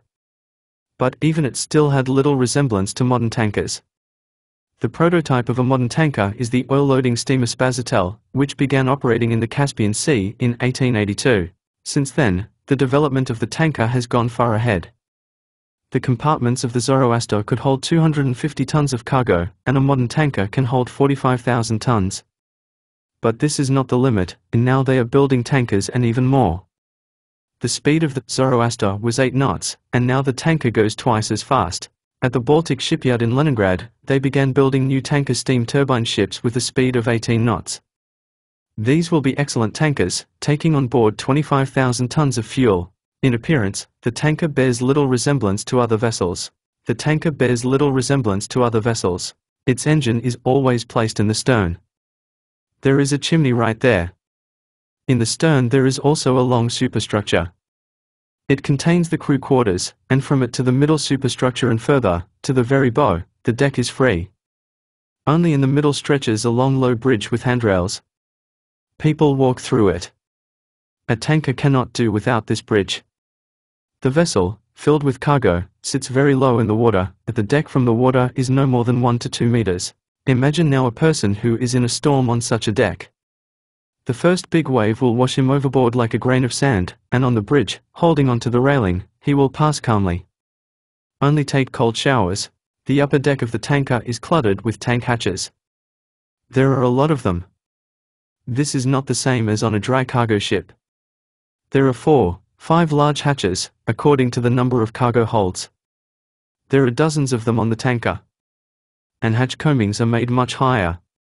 This is so that the oil does not overflow onto the deck, and in the summer heat, when oil, like any liquid, expands, it would have somewhere to go. Steel covers are tightly pressed to hatch combings. Each lid has a viewing hole closed with a metal plug. Through it, they measure how much cargo is poured into the tank. When filling the tanks, air escapes through these openings. Without such holes, the air would remain in the tanks, compressed into a tight cushion. In the end, he would not have let the oil completely fill the tank. On the cover there is also a gas outlet pipe with an upper end curved downwards. It was placed for a reason. Displaced air leaves through it when the oil expands from heating, and enters when the oil cools or is pumped out of the tank. Tanks breathe through gas pipes. But when transporting kerosene, gasoline, alcohol, vapors are released, which, when mixed with air, form an explosive mixture. Therefore, for such cargoes, the vent pipes are made high, above the superstructures located nearby. Sometimes gases are vented through hollow masts. On very hot days, the deck of the tanker takes a shower. Above it, thick pipes with many small holes are installed along and across. Cold sea water is pumped through pipes. And water through the holes in the pipes abundantly waters the deck, lowering the temperature in the tanks. The question immediately arises, but what about the sides of the tanker? After all, they, too, are heated from the scorching rays of the sun. It turns out that a special device for cooling the sides is not required. It is enough to paint the sides in white or gray. This color reflects the sun's rays well. All this is done in order to reduce the evaporation of oil products as much as possible. And this is very important. So, for example, it was found that during the Odessa-Vladivostok voyage, a tanker carrying gasoline loses as much as 200 tons of cargo from evaporation. There is still a significant difference between a tanker and other cargo ships. It turns out that the tanker does not have a second bottom. Yes, the tanker does not need it. We already know that the second bottom does not let water into the vessel when the bottom gets a hole. A full tanker is not afraid of water. Most types of liquid cargo do not mix with water, as oil is lighter than water and will always be on top. Such a tanker will come to the port, and the pump will suck out all the liquid cargo from the tank. The turn will reach the water, the valves will close, and that's it. Yes, and the compartments of the tanker are small. From the fact that one of them will even be flooded with water, nothing bad will happen. Such a case was with the tanker Soviet Oil. He ran into an underwater rock and received a large hole in the bottom. For an ordinary cargo ship, this is a big problem. It would be immediately put in for repairs. And the tanker, Soviet Oil, was allowed to make several more long trips, but they did not take cargo into the damaged tank. But under the engine room of the tanker, of course, they are satisfied with the second bottom. Water can cause a lot of trouble here. The tanker is loaded differently than other cargo ships. On those, cargo booms and winches are used. Many people are involved in loading. The noise is above the holds. All you hear is, "Evira, Maina, obtain." When filling the tanker, no roar or screams are heard. Silence during loading. The entire deck is cluttered with hoses. The hoses are thick and heavy. But how can they be light if they are 400 to 600 millimeters in diameter? Sometimes such hoses are lowered directly into the hatches of tanks, and most often they are connected to the intake and outflow pipeline. This pipeline is arranged in the form of a ring, which stretches along the bottom from the starboard and port sides, and closes at the ends of the vessel. From the side branches of the ring, 2 branches extend into each tank. The ring pipeline is connected to the ship's pumps. Such an arrangement of an oil pipeline is very convenient. Oil can be supplied to 1 or more tanks, and the rest can be turned off. You can simultaneously pump and pump oil from tanks. Finally, any of the tanks, if desired, can be filled with seawater and then removed. You ask, but how to close and open the valves of this pipeline if they are in a tank flooded with oil? It turns out that this can be done with the help of vertical rollers coming from the valves to the upper deck. Here the rollers end with flywheels. By rotating the flywheel, we control one or another valve directly from the upper deck. Other pipes with coils are laid between the pipes of the ring pipeline. Steam is passed through them to heat the cargo. It turns out that not all petroleum products can be kept cold in tanks. For example, fuel oil requires heating up to 50 degrees. If you don't warm it up, there will be trouble, it will freeze, and the pump cannot pump out such fuel oil. Large cargo pumps cannot pump all the cargo. When there is little cargo left, its level is below the receiving pipe. The pump is running at full speed, and the pipe with a strong whistle captures only air. To clean up tanks, a special system is made with small diameter pipes. As you can see, loading and unloading oil is a complicated and troublesome business. Long before arriving at the port, the tanker crew is preparing for this operation. The port authority is informed when the tanker will arrive, what cargo and in which tanks it will accept. The port should also prepare properly. Manhole covers are opened on the tanker, all pipes and valves are carefully examined, pumps are tested. Here is the port. The tanker is moored close to the pier and waits until it is connected by hoses to the onshore pipeline. Then the mooring lines will be loosened, slowed down, and the tanker will move away from the berth by the second of much meters. This is done for fire safety. And then a strong pump pumps oil from shore tanks. The speed of loading and pumping oil from the tanker is very high. For a tanker with a cargo of more than 20,000 tons, it takes only 4 to 5 hours. But it is not always so convenient to load a tanker. There are places for loading and unloading. If it is shallow, then a tanker sitting deep in the water cannot approach them. Then the stations for supplying and receiving oil are taken far out to sea. And this is how it is done. The pipeline is laid along the bottom at a distance of 2 to 3 miles from the coast. This pipeline ends with a flexible hose. From it, a cable comes out to the surface of the sea, to which a buoy is attached. A telephone wire was also connected to the buoy for negotiations with the shore. The tanker approaches the buoy, lifts the flexible hose onto the deck. Then he contacts the shore by phone, and the loading begins. I had to observe such loading of oil in the port of the city of Oka, the center of the oil industry of Sakhalin Island. Loading and unloading oil require good knowledge of the tanker crew. It is not easy to understand the multitude of all sorts of pipes, valves, gates. Often a tanker carries several different oil products at once. You can just mix heavy fuel oil with light kerosene in tanks, or you pump salt water into a tank with gasoline from behind the side. But loading the tanks is only half the battle. We still need to safely deliver the goods to their destination. This does not mean violent storms, fogs and shallows. All this is familiar to sailors and other ships. In a tanker, the cargo itself poses an additional danger. Danger awaits at every turn. When a tanker enters the port, a red flag is hoisted from its mast. This is done during the day, and at night a bright red light comes on at the top of the mast. This is a signal that there is a tanker in the port. Be aware of the great danger. What is she in? The fact is that petroleum products emit harmful fumes. These vapors can be poisonous. And they can cause an explosion. As long as the tanker is full of cargo and the tank lids are tightly closed, there is no big threat. Worse when tanks are empty. Then they are filled with an explosive mixture of oil vapors and air. Through the inspection holes in the hatches along the cargo pipes, this mixture can break out and spread throughout the tanker. She persistently seeks to climb into every corner, into every crack. It finds especially favorable conditions in those rooms that are poorly ventilated. She hides in them and waits for an opportunity. Many people think that only tanks are dangerous. But this is not true. There is not a single safe place on the tanker if the established rules are violated. Poisoning, explosion, fire can then be expected in any cabin, in the engine room, in the holds and other rooms. A great struggle is being waged against this danger. And here scientists have thoroughly helped. They have placed in the hands of the sailors many remarkable instruments which detect and destroy the hidden enemy. Here, for example, is a gas analyzer. This device instantly determines whether there are harmful vapors in the room and how many of them. The gas analyzer is usually located in the wheelhouse, on the bridge. Thin tubes stretch to it from all the premises of the ship. And through the tubes, air is sucked into the device from each room. If there are harmful vapors in the incoming air, they immediately light up in the device. And next to it is an electric wire. From the heat of the burning vapors, it heats up, and its heat is transferred to a special scale of the device.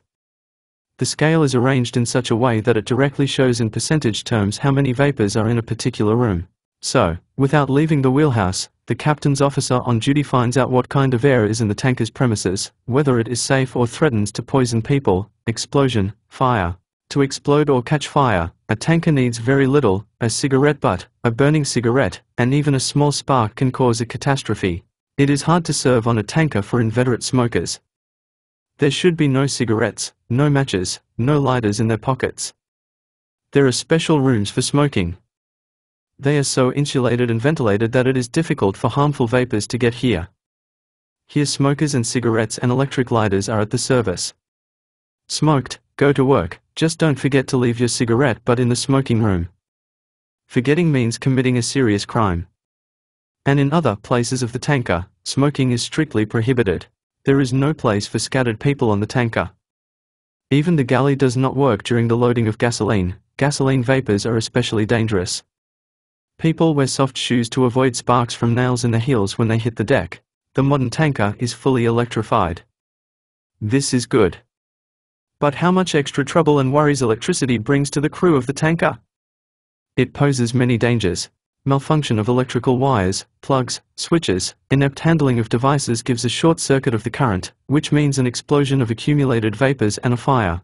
A spark slipped when the electric motor was turned on, again expect trouble. This is what happened one day because of an electric spark. The tanker loaded with oil was about to leave for the sea.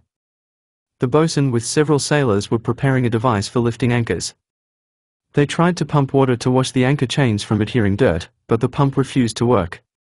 Then the boatswain sent one sailor to the pump room. It was dark there. It looks like the light bulb has burned out, thought the sailor. He unscrewed the bulb and shook it.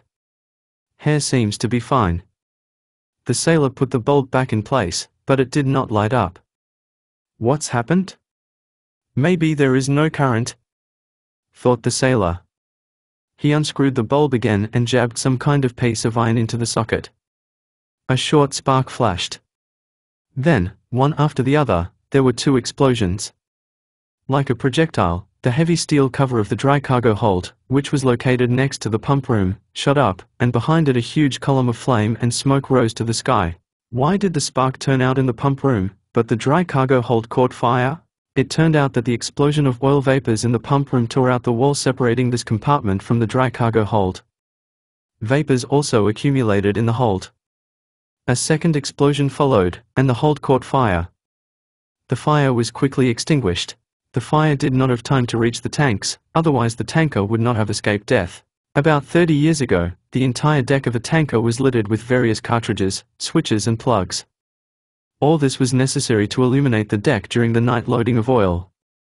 And all this threatened the safety of the tanker. Look, when you turn it on, a spark will jump. Now it's different.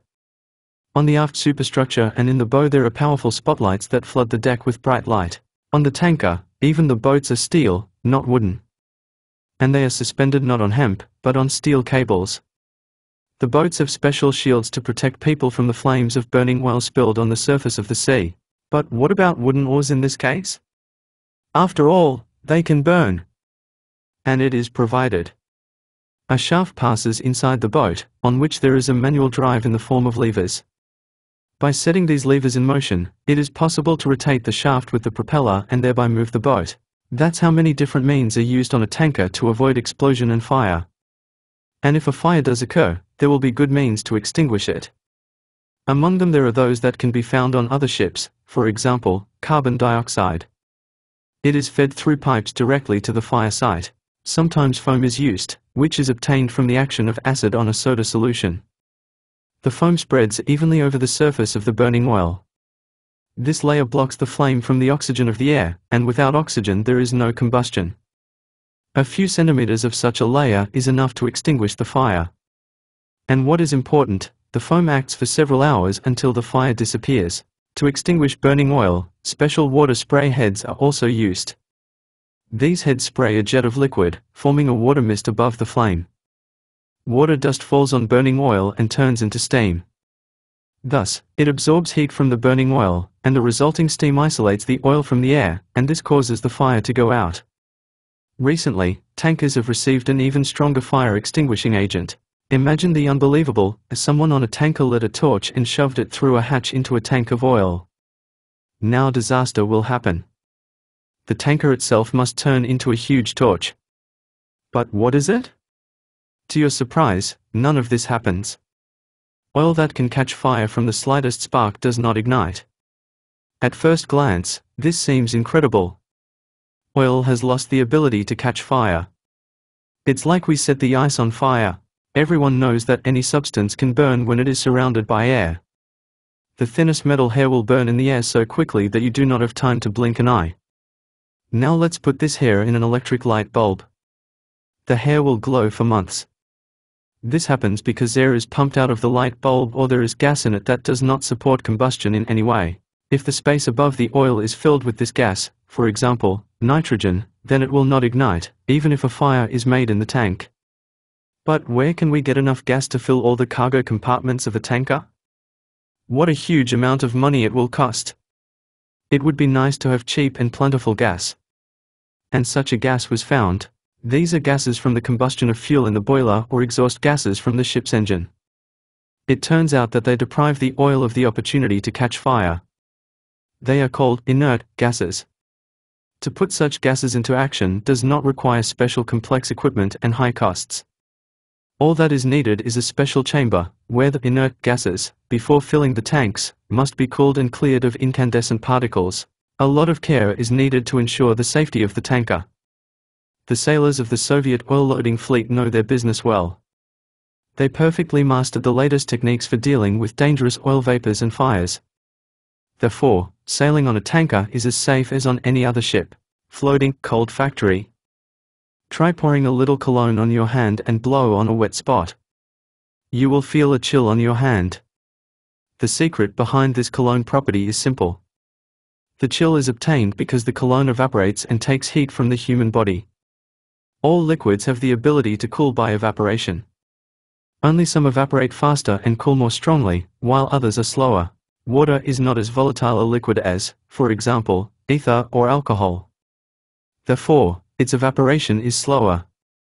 But in the summer it is always colder than air in an earthen jar.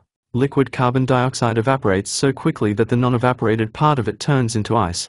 This property of liquids makes it possible to artificially obtain cold. How is it done? In the chambers where perishable products are stored, meat, butter, eggs, fish, fruits, special curved pipes are installed like steam radiators. Evaporating liquid is pumped through these pipes. Evaporating, the liquid cools the pipes from the inside so that they are covered with frost on the outside. Having a refrigeration or refrigeration unit on the ship, you don't have to worry, the products will always be fresh, as long as the unit works properly. Cooling chambers are now available on every long-distance vessel. You can't do without these cameras.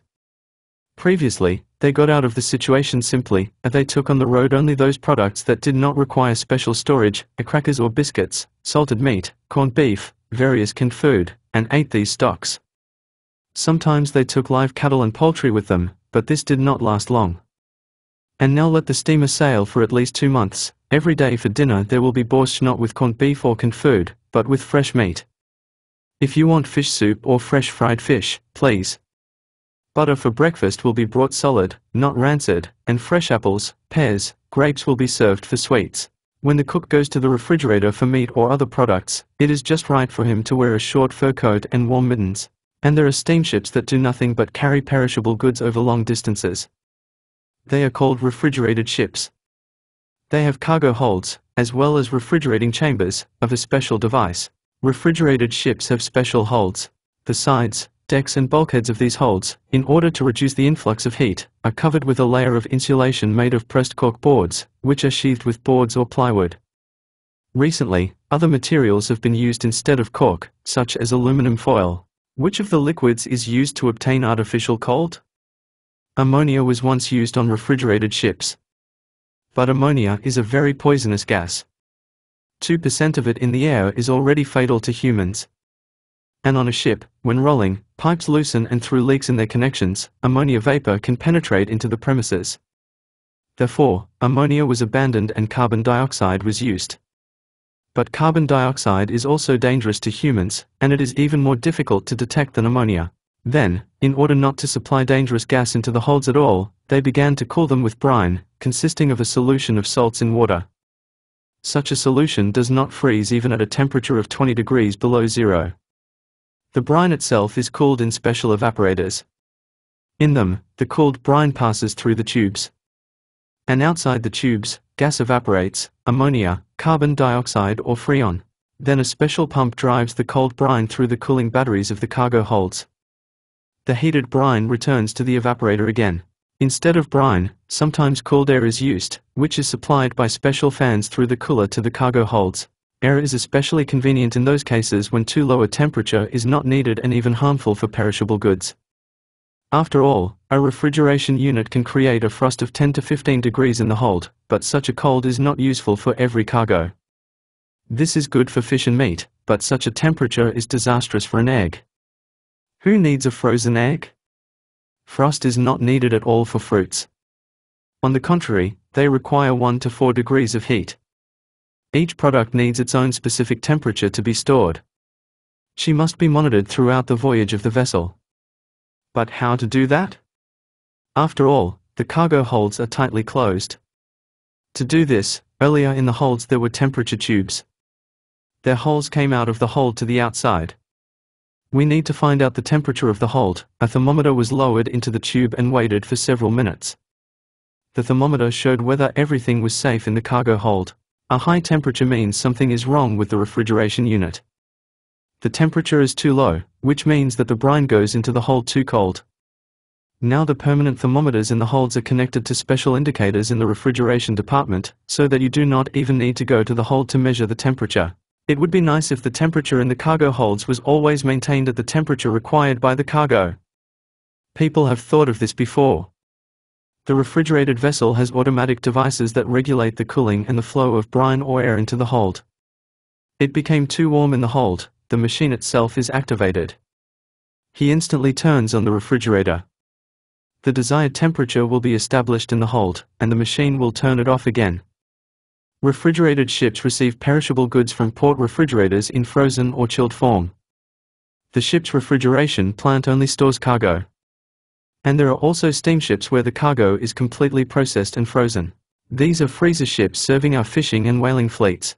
On such ships, refrigeration units are more powerful, since they need not only to remove heat penetrating from the outside from the holds, but also to quickly remove it from incoming fresh meat or fresh fish. In the old days, fishing boats, leaving for fishing, took with them stocks of ice and salt. Caught fish was sprinkled with pieces of ice and salt. This is how they tried to keep the catch from damage and decay. Then the fishing boats began to go fishing farther and farther. This way of storing fish was no longer good. The ice melted and the fish spoiled. Now ship freezers can freeze 100 tons of whale meat or fish per day. These are the floating cold factories in the modern fleet. The first refrigerator ship in Russia appeared in 1888 on the Volga. It was a barge with artificial cooling of cargoes. Before the revolution, perishable goods were also transported by sea. Many of them were exported abroad. From St. Petersburg, Riga and other ports, ships with butter, eggs, caviar, meat, fish and fruits left for different countries. But almost all of these ships were foreign. Before the revolution, not a single marine refrigerator ship was built in Russia. If they were bought abroad. When it was necessary to export perishable goods from our country, most often they resorted to the services of foreign shipowners. It was only in Soviet times that we began to build refrigerated ships. These are large diesel-electric vessels, beautiful, fast and roomy. High-speed and capacious refrigerators are being built at Soviet shipyards. Fish factory on the high seas. The Barents Sea unfriendly met a small ship. A 9-point wind roared furiously in the rigging. Foam-smoking lead grey water billows crashed down on the trawler. He then took off up, then failed, heeled sharply to the left, then to the starboard side. Huge streams of water hissed over the deck. But fishermen are not afraid of these follies of the sea. They know that good weather cannot be expected in these parts, and the country demands to get as many fish as possible. Even the day before, the captain of the trawler received a radio report from the trawl fleet management, which indicated in which area of the sea there were fish and in which direction their shoals were moving. The watch navigator put all the data of the report on a special drawing tablet. A trawler approached this area. The trawler approached the fishing area. Now we need to check the summary. Here much depends on the knowledge and experience of hydroacoustics, the owner of the echo sounder. It requires a subtle sophisticated ear, the ability to read echograms as freely as one reads a book. It is necessary to quickly detect a fish school under the keel of a trawler, determine the density and depth of its immersion, and even the type of fish, cod, herring or haddock. But the hydroacoustic officer reported to the captain that a huge school of cod had been found at a depth of 250 meters. The captain turns the engine telegraph knob to stop. The download starts even more. The trawler abruptly turns sideways to the wind and drifts. From the side, they will now dump a trawl into the water, a large oval bag from the net. On the move of the vessel, special spacer boards, under the action of tension towing ropes warps, will become vertical and stretch the trawl bag across the movement of the vessel. This is how this giant seine will move at great depths, opening its mouth wide to meet the swimming fish. This is how a giant seine moves at great depths, opening its mouth wide. The cod will fall into such a wide and deep throat, and it will no longer escape from the bag. After launching the trawl, the captain gives the command low speed. The trawler turns around again and begins to pull the trawl bag behind it until the fish are filled with it. This goes on for 2 hours. These hours seem long amid intense attention and impatience. Sometimes fishermen even forget about the sea raging around. Give away the stopper! These two jerky words of the command always excite the fishermen. This is the signal to start lifting the trawl. The winch roared again. The warps began to move again, winding on the winch drums. Thin white strings of bubbles scatter from them along the water. A semicircular chain of floats cocktaily swayed on the surface of the water, slowly approaching the side of the ship. Each of the fishermen has the same thought: what if the sonar failed? What if, instead of an abundance of cod, they see all sorts of picturesque things among the rope web of the bag: red starfish, urchins, jellyfish and, as if in mockery, a few small fish? What can you do? It happens. But an overly heavy bag also sometimes causes disappointment.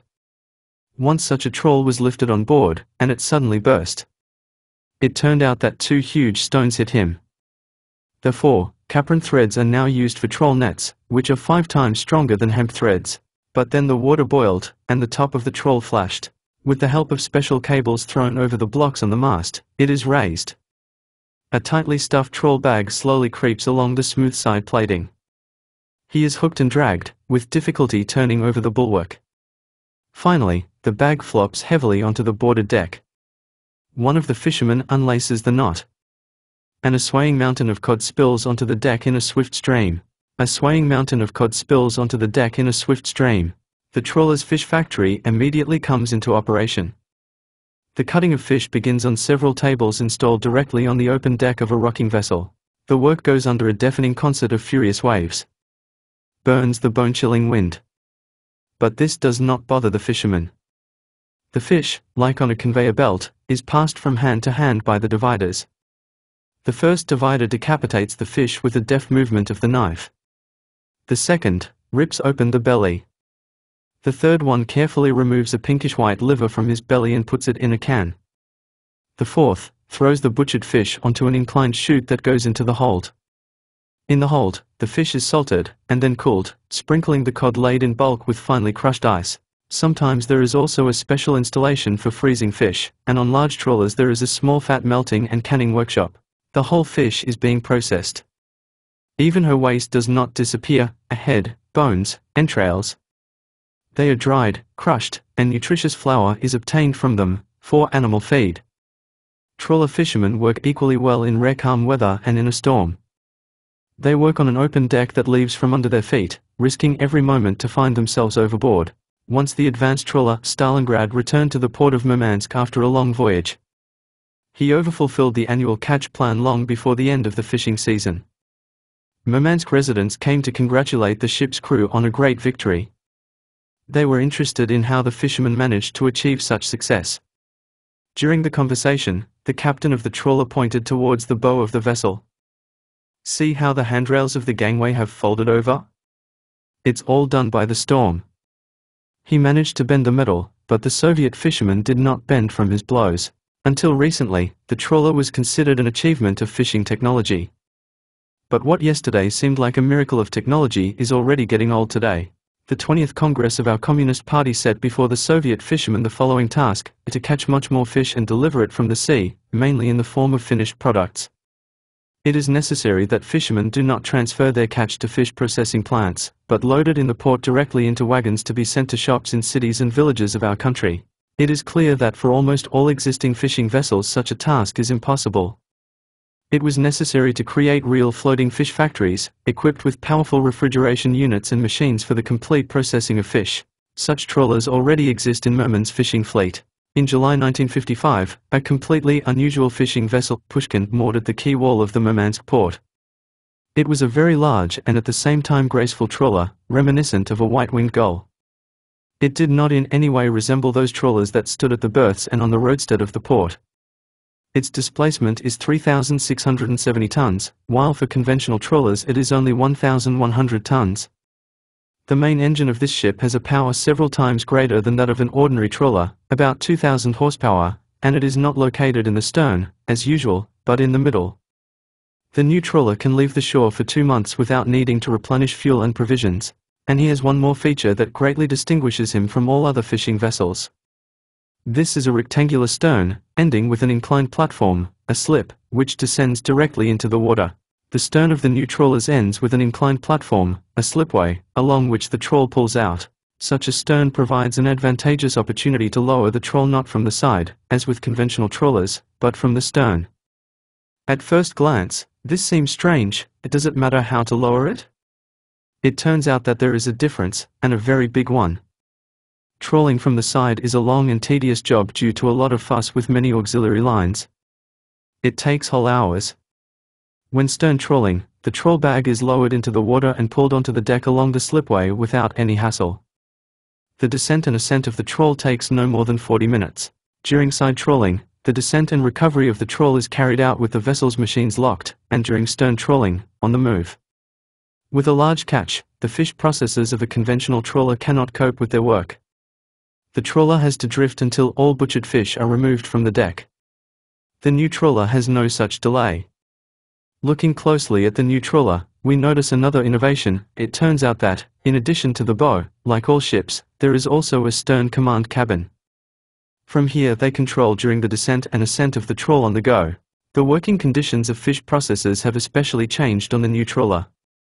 All fish processing has been moved from the upper deck to the closed lower deck. Here people do not experience the furious blows of the storm. Only the dull sound of the raging sea and the howling of the wind can be heard here. Here, as in any factory, it is dry and warm. Bright electric lighting is everywhere. Fishermen go to work not in padded jackets salted with seawater, but in snow-white bathrobes. Fish processing is almost completely mechanized. Dozens of electric motors hum everywhere, buttons for controlling mechanisms shine, conveyor belts hurriedly run, loading elevators descend and take off, the arrows of precise measuring and signaling devices fluctuate. All mechanisms of the engine room, deck and refrigerating machines, fish processing machines are electrified. They are powered by a power plant with 4 diesel generators, and the power of each of them is equal to the power of the main engine of the old trawler. From emptying the trawl bag on the upper deck to loading all the processed fish into the freezers, it takes less than 1 hour. During this time, each fish managed to butcher. A special machine cut off her head. The ingenious filleting machine instantly measured the fish, automatically set its knives and quickly cut out all the bones, and cut the fish itself into 2 equal parts, fillets. And then the sirloins, having previously plunged into a special brine, find themselves in a 35-degree frost, in the freezer. Small fish are frozen in the form of pressed briquettes.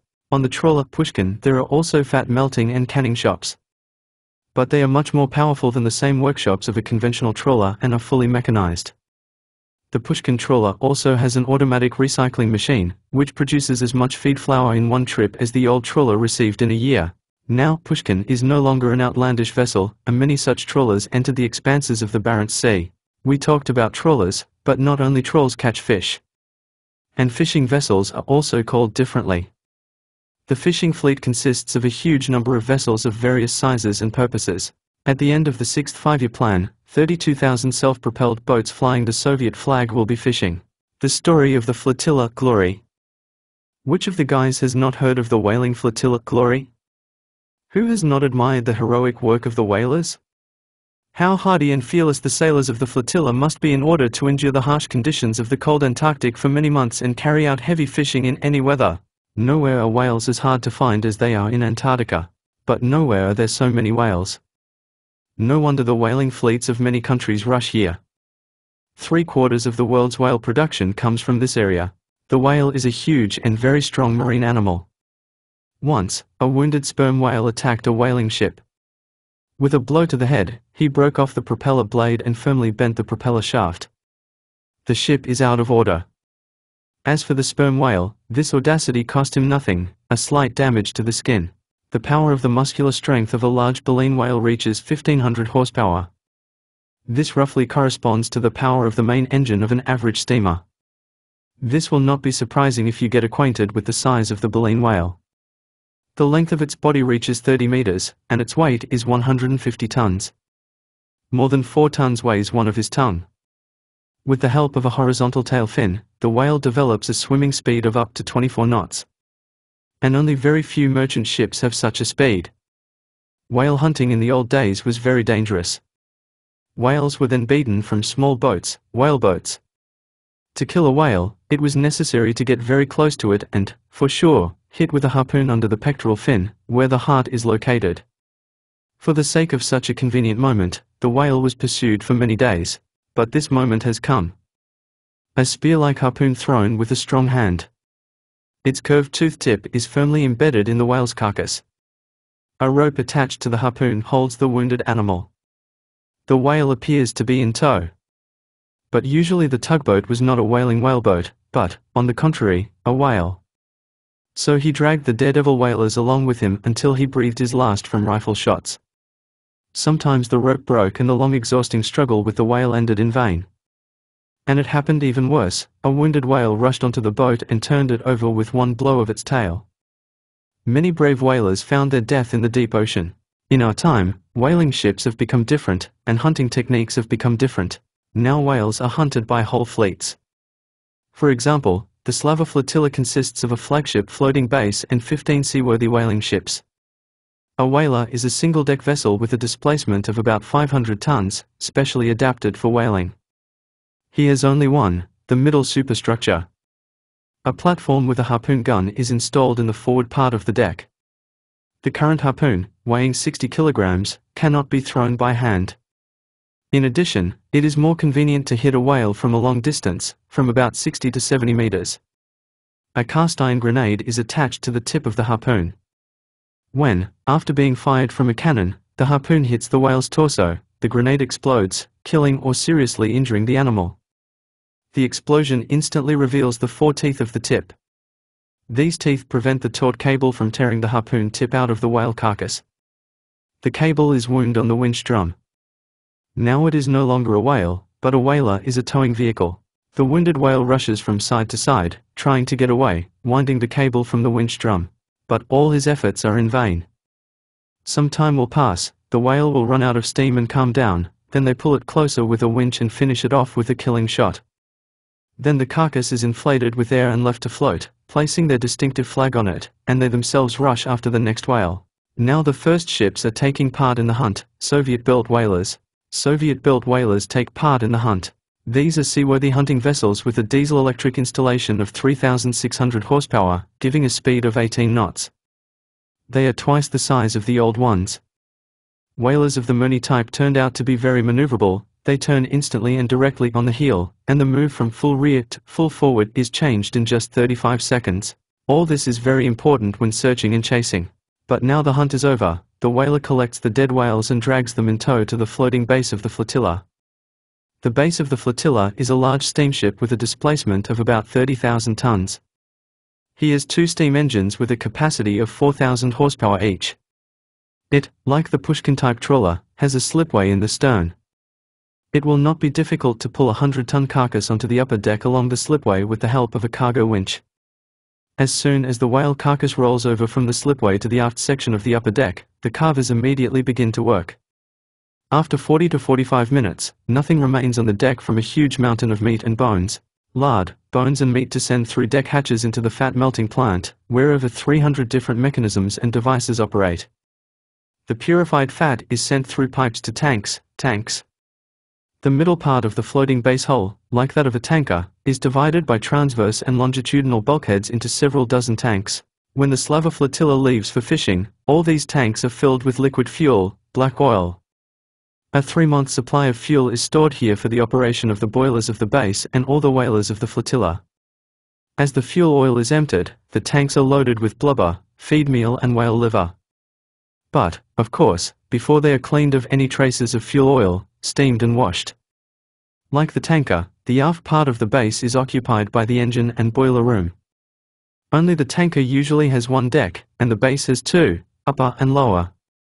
Between decks are compartments for processing whales.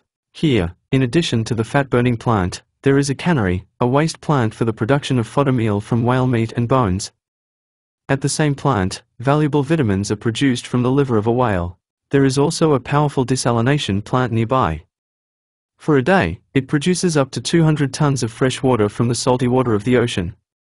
All ships of the flotilla are supplied with this water. On the lower deck there are various warehouses, repair shops, residential and service premises. We need a lot of these spaces. After all, about 400 people live and work on the basis of the flotilla for the whole 7 months. Here are the crew of the vessel, and workers of various specialties, and even a large group of scientists. The construction of a new Soviet whaling flotilla base has already begun. The displacement of this 3-deck ocean-going vessel is almost 1.5 times greater than the displacement of the Glory, and the engine power will be 15,000 horsepower. It will be a fast vessel with a speed of 16 knots. This will be the new whaling base. All processing of whale raw materials at this base will be fully mechanized. For reconnaissance and whale hunting, the base will have a helicopter. For one Antarctic voyage, it will give our country 65,000 tons of various products. This is what a wonderful base the Soviet whalers will soon receive. In the meantime, let's get acquainted with the work of the existing Slava flotilla. Its conditions are well described by the captain-director of the flotilla, Comrade Solyanik. The industry has arrived. Fog and blizzard greatly interfered with us. Snow tornadoes swooped in, and everything swirled around. Often from the bridge it was impossible to see what was happening on the stern. Here, hull and superstructures were covered with ice. The storm intensified. Gust after gust lifted long waves 20 meters high, tearing grey foam from them. The whalers fell from side to side, stood on end, exposing their keel, dug themselves up to the top of the mast in the abyss and reappeared on the crests of the waves. The clothes of the harpooner standing at the cannon were iced over, she crunched loudly at the slightest movement. It is not easy to shoot a cannon in such conditions, and even more difficult to hit a whale. The base of the flotilla is a large ship. But here, too, everything shakes during a storm. Bulkheads creak in the cabins, furniture shatters into chips, there are more broken dishes than at any wedding in the old days. At dinner, plates and cups slide across the table, and only a skilled juggler can bring a spoon to his mouth without spilling the soup. One by one, the whalers approached the base. The cutting shop, despite the terrible storm, did not refuse to accept the whales. And the wind kept getting stronger. He tore the cables, carried away heavy objects from the deck. The ship was heeling 30 to 35 degrees. In the fight against a powerful enemy, whalers are exposed to various dangers. That's what happened to one whaler. After a long chase, he approached about 70 meters to the largest whale. The harpooner fired from the cannon, but unsuccessfully. Keith was slightly wounded. In these cases, they choose a cable with a winch, pull the whale closer to finish it off with a killing shot. But before they had time to start the winch, the whale himself rushed onto the ship. The whaler, fleeing from the blow, reversed. The whale, having described an arc around the stern of the vessel, dived into the water, spun and wound the cable around the propeller. Then he made 2 or 3 circles underwater, surfaced and rushed forward, dragging the whaler behind him, stern forward. It is impossible to kill a whale with a killing shot, since the harpoon gun is tightly fixed in the bow of the ship. It is also impossible to release the screw from the cable. With the propeller idle, the whaler became a helpless barge being pulled along by an amazing tugboat. Just be patient and wait for help. There was enough patience, but the whalers were worried about something else. A lot of icebergs floated around the ship, huge ice mountains. Some of them were up to 100 meters long. They sat deep in the water. As soon as the whale dived under the nearest iceberg, it would all be over. The ship cannot avoid a fatal blow to the ice floe. But here comes help. Another whaler was rushing at full speed towards the prisoner. A harpoon cannon was fired at the whale from it. The harpoon only wounded the whale again. Enraged and still full of strength, the whale on two cables, as if on reins, already dragged two ships behind him, one for the stern, the other for the bow. This time, from the nose of the second whaler, it was possible to fire a finishing shot at a convenient moment. That moment came soon. A new shot finally killed the restless towing vehicle. This is one of many episodes of the hard and selfless work of Soviet whalers, which annually brings the state more than 100 million rubles in profit. 23,650 sea giants were caught by the whalers of the Glory in 11 years. Having finished the whaling season, the sailors of the flotilla are confidently guiding their ships along the familiar road beaten for 11 years, from the eternal ice of Antarctica to sunny Odessa. In the port of Odessa, they are greeted like heroes by the lingering whistles of factories, plants and standing ships. And on the pier, a solemn meeting awaits with thousands of Soviet people, glorifying the hard, but honorable work of Soviet whalers. The ship is being towed. In every seaport, besides large ships standing motionless at the moorings, small steamers can be seen scurrying back and forth. Here is one of them, shrouded in a cloud of smoke, barely dragging a long caravan of loaded barges. Here is another similar steamboat dragging a barge with fuel, fresh water or provisions to an ocean-going ship. While the sea giant fills his holds with cargo, he can at the same time stock up on everything he needs for a long voyage. How much the ship's stay in the port is shortened by this. Sometimes steamboats help the floating giants to receive the main cargo as well. In the northern ports of our country, you can often see the following picture. In the middle of the raid there is an ocean-going timber carrier, and steamboats dragging barges with timber one after another to its side. These barges, before reaching the seaport, made a long journey along the river. And here is another picture from the life of the seaport. Two steamboats jumped up to the steel hulk moored at the pier. Black, white-sided, they resemble clumsy beetles crawling on the water. The steamboats took the ropes from the ocean-going ship. Then, puffing high chimneys, merrily calling to each other with horns, they dragged the steel giant to the exit of the port. One pulls the ship by the bow, and the other holds the stern of this ship so that it does not hit the pier or another steamer. And the sea giant slowly, as if reluctantly, turns around and obediently follows the little strong man. The sea giant dutifully follows the little strong man. All these steamboats are an important accessory of the port. They are called harbor tugs. Why are they so necessary for ocean-going ships? After all, these ships can move on their own. It turns out that the independent movement of a large vessel in the port is both dangerous and uneconomical.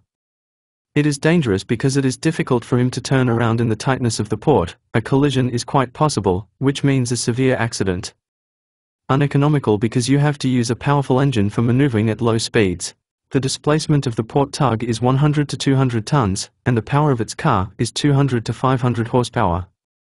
As you can see, the port tug has quite a lot of power with a relatively small hull size. And this is no coincidence. Thanks to this feature, the tugboat can pull very large vessels and maneuver perfectly in the tightness of the port. A port tug is always built with a certain slope, trim, to the stern. This improves its agility. In addition, you can put a large propeller and thereby increase the power of the tug. A port tug is more likely than other vessels to lose stability due to strong traction and sharp rope jerks during towing. To improve stability, the hull is made wider. When maneuvering, a port tug has to change course very often and make immediate turns. Every second is precious here. Every moment you can collide with another ship or pier. Therefore, on port tugs, you can most often find remote control of the main engine. With such control, all tug maneuvers are carried out directly from the captain's bridge.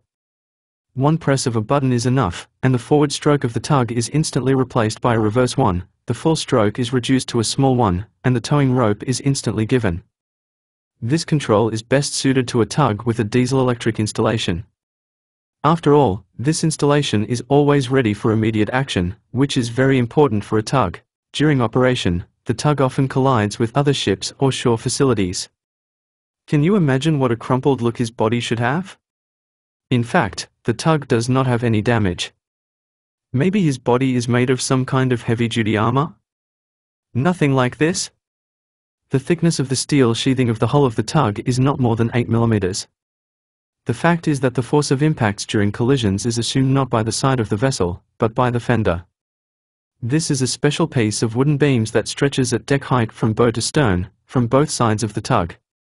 The bow and stern of the tug are also protected from impacts by woven hemp rope pillows. These pillows are called fenders. And in order not to damage the sides of another ship with anchors in a collision, the niches of the bow anchor hawsers of the tug protrude so deeply into the hull that the paws of the anchors are completely hidden in them. If the tug has to work in ice, it has one more feature. This is an ice-breaking shape of the bow and stern and strong reinforcements of the hull, especially in its bow. How does a tugboat lead other ships? To do this, he has a special towing device. The towing rope is attached to a hook installed as close as possible to the middle of the tug. With this attachment, the agility of the tugboat is better when it is guiding the vessel. The hook has a special latch so that the rope does not give up on its own. And so that the towing rope, especially when turning, does not cling to anything and does not threaten people, several high arches are placed in the stern. A rope slides over them. In addition to port, there are even more powerful sea and ocean tugs. The oceanic one differs from the marine one only in the large size of the hull and the power of the mechanisms. Sea tugs carry barges or other vessels by sea from one port to another.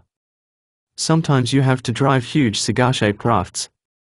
Several thousand cubic meters of timber are tied into such rafts. The displacement of the sea tug is 300 to 500 tons, and the power of its mechanisms is up to 1500 horsepower. Such a tug can sail at sea for 25 to 30 days without the need for resupply. And during this time, the weather in the sea can be different, from a dead calm to a raging storm. Therefore, the tug is well suited for sailing in stormy weather. Yes, and in appearance it is very different from the port. The sea tug has a bow superstructure, an elevated forecastle, and it is much longer than that of all ordinary merchant ships, sometimes occupying more than half the length of the tug. With such a tank, it is easier for him to climb the wave, the deck is less flooded with water. Below the forecastle deck, many living and service spaces can be accommodated. There is no special need for such premises on a port tug. Here the team consists of several people, and even those, having served their shift, go home to rest. Another thing is in a sea tug. Its crew reaches 40 people. For them, the tugboat is their home. They need cabins, and a dining room, and a resting place, and other household premises. Lifeboats are installed on the superstructure deck. Above the superstructure is the captain's bridge, where the latest control devices and a fairly powerful radio station are concentrated. Recently, a sea tug has a wonderful device in order to take a towing line from a steamer in any storm. Here is a ship in distress on the high seas. And at sea, a terrible 10-point storm. Steep waves prevent the tugboat from approaching the emergency steamer. Then the tug captain takes a special gun and loads it with a rocket, to which a thin cable is attached, a line. The trigger is pulled and the luminous rocket flies towards the steamer. And behind it stretches a line up to 400 meters long. The rocket and the end of the line fall on the deck of the ship. And its other end remains in tow. The sailors of the ship are attaching a towing rope to the line. The emergency ship taken in tow is taken to the nearest port. A sea tug has to drive several barges or other vessels into the sea. Such a caravan stretches for hundreds of meters. A sea tug leads ships on a longer rope than a port tug. The length of this rope is up to 300 meters. Working with such a long rope requires a lot of skill and dexterity from the team. Here another special device comes to the rescue, an automatic towing winch. One has only to pull the rope to the danger of breaking, as the mechanism itself will turn on the winch and it will release the rope. If the tow line is too loose, the same mechanism will cause the winch to pull it back up to normal tension. There is also a special type of tug. This is a rescue tug. His duty is not only to tow the emergency vessel, but also to provide him with urgent assistance at the scene of the accident. The rescue tug rushes to the rescue. The displacement of such a tug is even greater, and the power of the mechanisms reaches 4,000 horsepower. The towing and rescue vessel is most often equipped with a diesel-electric installation. Electric energy is produced here as much as it is needed for the whole plant. This is because, in addition to its main consumer, the propeller, such eaters of electric current are installed on the ship, which you will not find on ordinary merchant ships. Here are two hydraulic monitors in the bow of the rescuer, similar to a short-barreled cannon with a gun carriage. They are called fire monitors. They deliver water jets far and high under enormous pressure. In addition to them, more than 10 fire hoses pour water onto the burning ship. And how much electric current is eaten up by powerful sump pumps? In an hour, each of them can pump out up to 1,000 tons of water from the compartment of the emergency ship. A lot of electricity is spent on the operation of fire pumps and other fire-fighting equipment, powerful winches and cranes, and on the production of compressed air. A lot of electrical energy is consumed by the searchlights of the ship, which well illuminate the crash site of the ocean giant. Finally, a very large current consumer is a mechanical repair shop. Here, the current is needed for the rotation of machines and electric welding. In the workshop, parts of the mechanisms and devices of the wrecked vessel are repaired and remanufactured. Just in case, rescue equipment is always stored in the vast hold of the tug and rescue vessel, plasters for sealing holes, diving accessories, cables of various sizes, barrels of cement, boards and canvas. And on the deck of the superstructure, in addition to lifeboats, there is a seaworthy motor boat. Towing and rescue ships can be found everywhere, with the exception of the seas of the harsh Arctic. Here their duties are performed by powerful icebreakers. Icebreaker, Russian invention. The autumn of 1864 in St. Petersburg was amazing. Rains were replaced by snowfalls. The Gulf of Finland was either covered with a thin crust of ice, or quickly cleared of the ice cover. Everyone grumbled, well, the weather. Neither winter nor autumn. Some misfortune. The residents of Kronstadt had a particularly hard time. The population of the island was transported across the bay on steamboats during the warmer months. In winter, when the bay was covered with ice, a toboggan run was established between the island and the mainland. Now the ice was such that even the Kronstadters could not go, and no one came to see them. The inhabitants of the city completely lost heart. What good, and you will have to starve. Here is the position. There seemed to be no way out. But there was a way out. He was found by the Kronstadt merchant and shipowner Britnev. He came up with a way that surprised the whole world. It all started with the fact that Britnev fell into the hands of one book. It told about how Russian people from ancient times tried to fight the ice. After all, many of our seas are completely or partially covered with ice during the winter months. This disrupts the normal life of areas adjacent to such seas. In the far east of our country, the northern part of the Sea of Japan, the coastal areas of the Sea of Okhotsk and the Bering Sea freeze in winter. For a long time, communication with Sakhalin, Kamchatka, the Okhotsk and Anadyr coasts is terminated. The Gulf of Finland of the Baltic Sea freezes for the whole winter. For some time, such southern seas as the Sea of Azov and the northern part of the Caspian freeze over. Finally, due to ice, there are interruptions in the work of the Nikolaev, Kherson and Odessa ports. The White Sea freezes for almost half a year.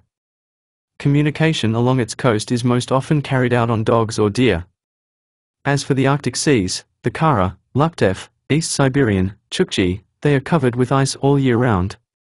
Swimming in them with great difficulty is only possible during the 3 summer months. Before, when there were no real means of fighting ice, navigation of ships stopped in the freezing seas and all life in the coastal regions came to a standstill. But people have been fighting ice for a long time. The inhabitants of the northern regions of our motherland, Pomus, used, for example, ice-breaking ferries in the 16th century, in which the shape of the nose was like a sleigh. These ferries were loaded with ice or stone. Ice-breaking ferries were loaded with ice or stones. Then people or horses dragged the ferries in the right direction. The beveled shape of the nose of the ferry allowed him to crawl out to the edge of the ice and crush it with his weight. Then the ferry was pulled further along the ice, and as a result, a water path was obtained for the passage of the ship. For such work, 200 to 250 people or 20 to 25 horses were required. The book also told about how Peter, during the siege of Vibok by Russian troops in 1710, with the entire fleet made his way through the ice field of the Gulf of Finland. Further, it was said how, shortly after the voyage of the first Russian steamship Elizaveta, in the St. Petersburg magazine Son of the Fatherland, they published a whole article about the possibility of using steamboats in winter conditions. And 20 years later, in St. Petersburg, the Society for the Establishment of Ferry Steamers with and Without an Icebreaker Saw Mechanism was organized. The inventor of one of these steamships was a military engineer, General Schilder.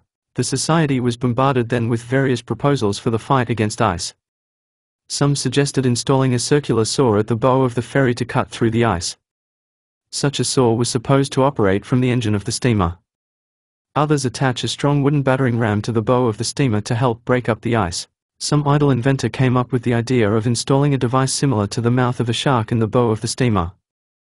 The lower part of the mouth was supposed to have iron teeth like plowshares. With these teeth, the ice would be crushed into small pieces, and then thrown out through special pipes. But all these curious inventions did not make an icebreaker out of the steamer. Some other device was needed to overcome the ice. Brezhnev read the book, and he had a brilliant idea. Isn't it possible to arrange a steamship in the same way as ice-breaking ferries? Ice-breaking ferries were dragged onto the ice by horses, and a steamship can do without any outside help. But for this it is necessary to cut the bow of the steamer with such a slope that it does not rest against the ice, but climbs on it and breaks this ice with its weight. Moreover, the bow of the ship must be made strong and heavy. To do this, you just need to install additional parts of the hull set here and make the skin thicker. And in order to further weight the bow of the steamer, it is necessary to shield the tank there. And, when necessary, pump water into this tank. Brezhnev did all this on his ship Pilot, the world's first icebreaker Pilot. The steamer was able to maintain communication between Kronstadt and the mainland for several more weeks, breaking the fragile ice. This is how the world's first icebreaker appeared. And when the ice became strong, the Pilot was replaced by sleds. A year later, Brezhnev built a special icebreaker, Boy. The news of the remarkable invention of the Kronstadt merchant spread throughout the world. And a few years later, foreigners had to turn to Brezhnev for help. It happened like this. The winter of 1871 in Western Europe was very severe. Suddenly, the bay of the German port of Hamburg froze over, although it had never frozen before.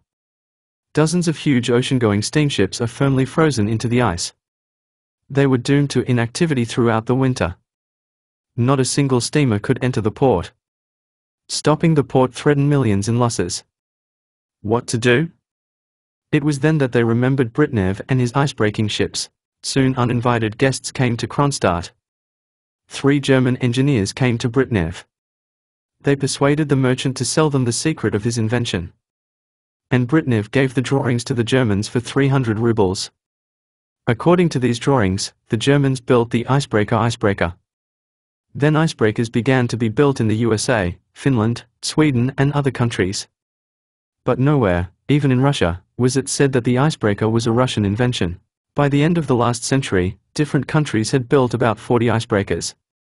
Among them there was not a single such powerful linear icebreaker that could overcome the thick ice of the Arctic. The world's first Arctic icebreaker has again appeared in our country. Its creator was Admiral Stepan Osipovich Makarov. At that time, scientists and researchers from various countries passionately rushed into the unexplored depths of the Arctic. The cherished dream of everyone was to raise the flag of their homeland at the North Pole. Nothing kept people in this aspiration, and neither failures, nor terrible hardships, nor possible death.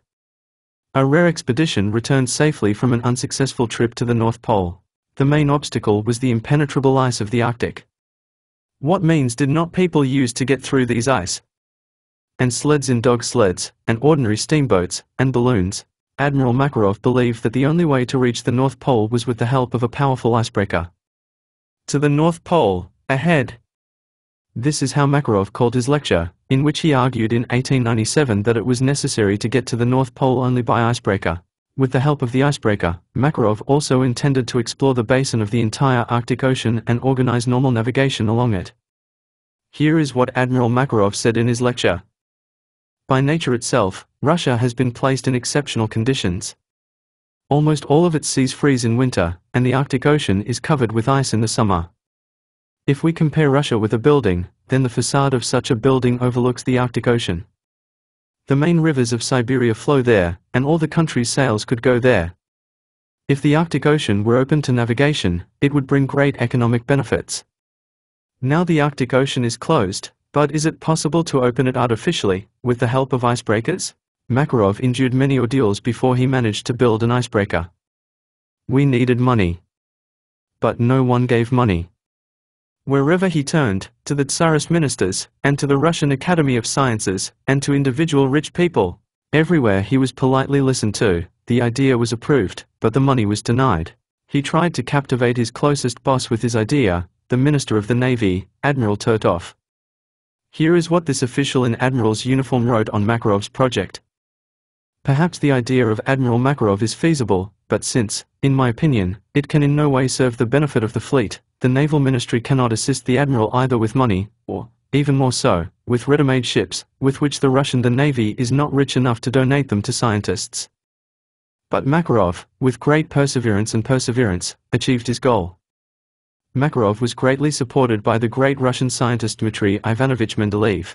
In the Arctic Ocean, wrote Mendeleev, future Russia must find its own way out. If we have defeated the strongholds of the mountains, we must also overcome the ice. And near the ice there is a lot of gold and all sorts of other good things. In his project to conquer the ice of the Arctic with the help of an icebreaker, Mendeleev argued that such a conquest is necessary for the prosperity of the entire north of our motherland. To facilitate the passage of the icebreaker through the ice, Mendeleev proposed to blow them up with liquid air mixed with coal.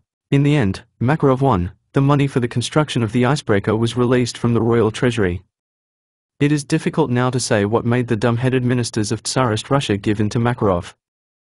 Maybe it's just the greed of the capitalists who dream of predatory use of the natural resources of our north, or perhaps the threat of war between Russia and Japan.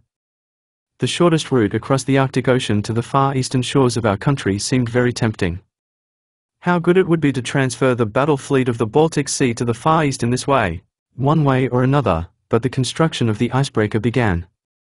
Admiral Makarov worked hard on his project.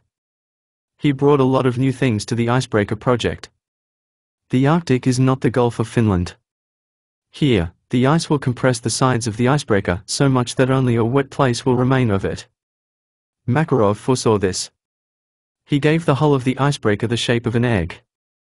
To make the sides stronger, they put a double number of frames, and the wide sheathing belt at the load waterline, the ice belt, was doubled in thickness.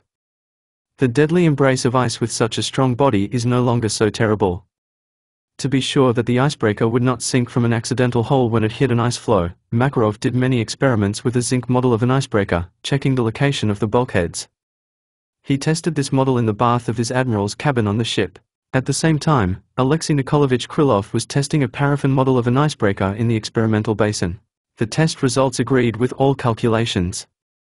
Makarov was confident that the icebreaker would be able to withstand the most difficult working conditions in the ice. This is how it actually happened.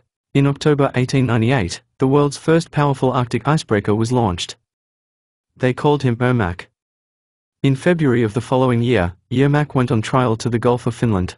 Yermak went on trial. At that time there was especially strong ice in the bay. But it crumbled easily and parted under the onslaught of the icebreaker. Just not far from the port of Revel, now Tallinn, 13 ships got stuck in the ice. They had a long winter ahead of them. An ordinary icebreaker, City of Revel, was sent to help the steamers. He made his way to the steamers, but then he himself became a prisoner of the ice. I had to send Yermak to the rescue. Soon the icebreaker brought all 14 ships to Revel. Residents of the city gave the icebreaker a solemn welcome. And after some time, Yermak was successfully tested in the harsh ice of the Arctic. The fame of the new Russian icebreaker thundered all over the world. Newspapers and magazines of all countries for a long time published pictures of the Yermak, portraits of Admiral Makarov, descriptions of his life and work. More than 50 years have passed since then. About 4,000 ships spent during this time Yermak. During the war years, he fulfilled his duty by shelling and bombing, helping warships. And now he honestly serves our motherland. The world's most powerful icebreaking fleet of the USSR was created on its model, How an Icebreaker Conquers the Ice. The work of the icebreaker is diverse. What does he not have to do? He leads through the ice of the frozen seas caravans of cargo ships. It helps hunting and fishing vessels to trade in the polar seas. The icebreaker selflessly makes its way to ships in distress in the ice, helps them get rid of the ice hugs and tows them to the nearest port. It makes it possible for Soviet scientists to study the nature of still unexplored places in the Arctic. Here the icebreaker turns into a real research institute. On it, scientists find well-equipped laboratories and all kinds of instruments. And in all cases, the icebreaker has one single enemy: ice. To successfully fight such an enemy, the icebreaker climbs the ice with a run and breaks it with the weight of the bow. And the weight is great.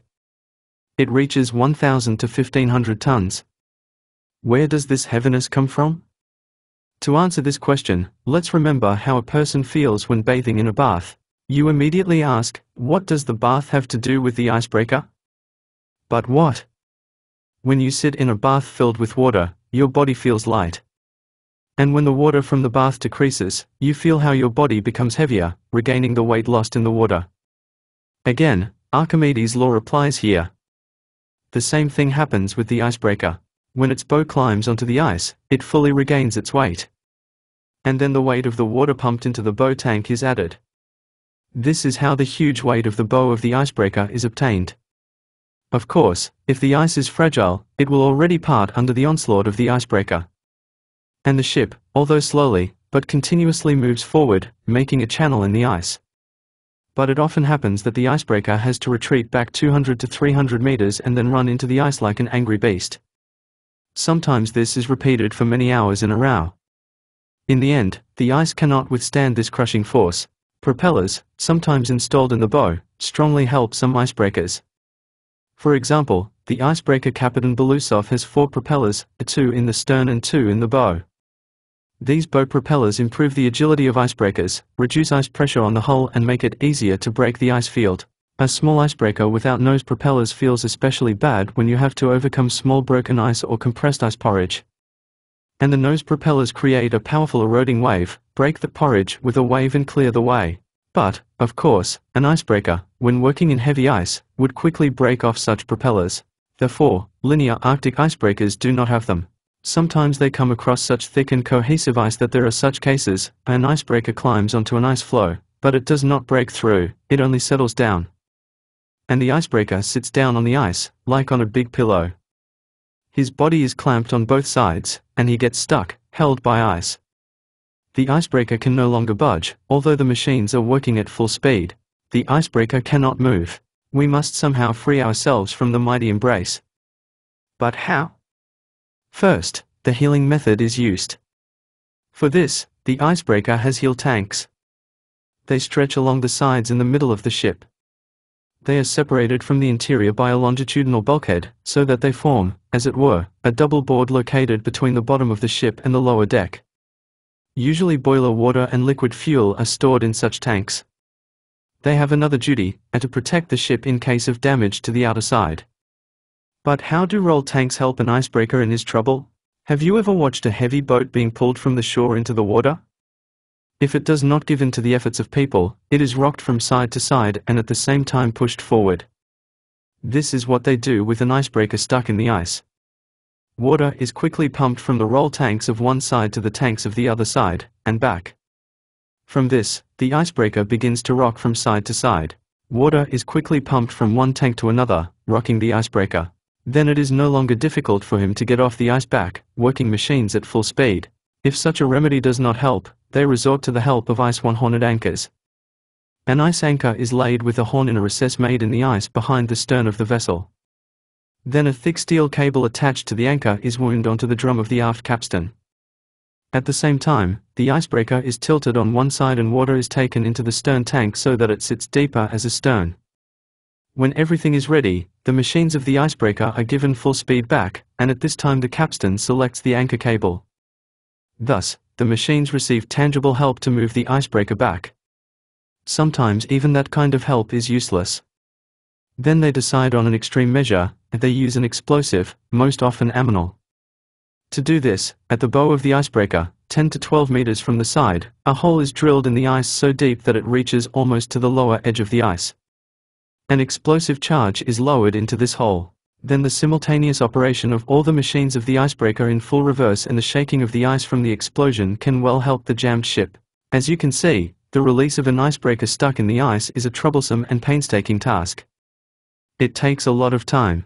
The icebreaker Ermak somehow managed to get stuck in the ice 20 times in 2 days of work in the Gulf of Finland. During this time, he could not budge for a total of 18 hours. And there is no need to talk about the ice of the Arctic. There, the process is even slower. 1 or 2 knots, that's how fast an icebreaker sometimes moves in the ice fields of the Arctic. It takes a lot of time for an icebreaker to guide a caravan of cargo ships through the ice. Vessels go through the channel, laid in the ice by an icebreaker. If the ice is weak, and the ships have a fairly strong hull and powerful machines, then the caravan is made up of 4 or more steamers. In heavy ice, the number of ships is reduced to 2 or even 1. After all, when the ice field is compressed, the channel laid by the icebreaker is quickly filled with ice. Therefore, it is better for an icebreaker to lead a small number of ships than to waste time on frequent returns to free and tow ships at the end of the caravan. While the icebreaker is towing one ship, the rest patiently stands still. Towing is carried out in different ways, with the help of a long steel cable or with a shackle close, when the stem of the steamer rests against a recess in the stern of the icebreaker. Here, even some benefit for the icebreaker is obtained. The steamer, working with its machine, presses on the icebreaker, helping it overcome the ice. Sometimes ice causes great trouble to cargo ships, holes and large dents in the outer skin, breakage of propeller blades and parts of the steering gear. In this case, the icebreaker will always have funds to help the injured ship. It has powerful sump pumps that can pump over 10,000 tons of water per hour from a wrecked ship. In addition, there are portable pumps. To seal the holes in the hull, the icebreaker has a sufficient amount of canvas to bring a temporary plaster, cement, bags, felt and other emergency supplies. There are also several divers on the icebreaker, so the icebreaker can pump water out of the damaged vessel, help it close the hole, fix the passage of seawater, change the broken propeller blades and make any minor repairs. When an icebreaker makes its way through the ice, it moves mostly in alternating strokes. Once, during the Arctic voyage of the Krasen icebreaker, it was calculated that in 4 hours of work it changed forward to reverse 200 times, and back. Therefore, it is better for an icebreaker to have engines that are well suited for quick changes in speed and long work in reverse. This is where the advantages of the electric ship over other ships are most clearly revealed. An electric icebreaker has a very easy and quick change of course by switching the direction of the electric current. He has the ability to work in reverse at full power. Such an icebreaker can be controlled directly from the bridge, which is very important for the successful maneuvering of the vessel in ice. In addition to icebreakers, ice cutters are involved in the fight against ice. Ice cutters are mainly used to work in broken ice. They sometimes have to overcome solid ice, but not particularly strong and cohesive. Unlike icebreakers, the icebreaker does not break the ice, crushing it with the weight of its bow. It acts by blowing the stem against the ice edge, pushing individual ice floes apart to the sides. Who has not heard of the wonderful Soviet ice cutter Litka? You, of course, know that the first ship to pass the Northern Sea route from west to east in one navigation was the icebreaker Sibiryakov.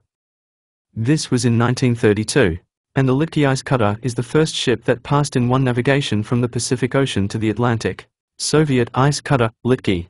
July 28, 1934, Litki left Vladivostok. On the way, in the Laptev Sea, he freed several ships from ice captivity. It was difficult for an ice cutter not adapted for such work to break through the 1.5 meter ice to these vessels. In a stubborn struggle with ice, every meter was won back. The last 5 miles separating the ice cutter from the steamers were covered in 5 days, 1 mile per day. In the end, the ice cutter brought the steamers to clean water. And then, at the mouth of the Yenisei River, the Litki made another rescue operation, removing the English steamer from the shallows. Only 3 months later, the Litki moored at the berth of the Murmansk port. It was one of the brightest episodes in the development of the North by Soviet polar explorers, and already, starting from 1935, the regular navigation of Soviet ships along the Northern Sea route in both directions began, from east to west and from west to east. The previously inaccessible Arctic, the grave of many brave explorers and sailors, is becoming one of the waterways of the Soviet Union. Today, polar explorers receive new, most powerful equipment for the final transformation of the Northern Sea route into a normally operating, open not only in summer, but all year round, sea route. Fulfilling the decisions of the Communist Party, Soviet scientists, engineers and workers create a wonderful ship, the flagship of the USSR Ice Fleet, the world's first nuclear-powered icebreaker, which bears the name of the great Lenin. Nuclear icebreaker. July 1960 at the pier is a huge, beautiful icebreaker. In the rays of the polar sun, its streamlined superstructure sparkles with whiteness. The big chimney is not visible. A low forward mast, slightly tilted back, rises above the ship. It carries navigation lights, searchlights, observation posts and antennas, and inside it is a channel for ventilation of the interior. A hangar is visible in the stern of the icebreaker. It houses 2 helicopters.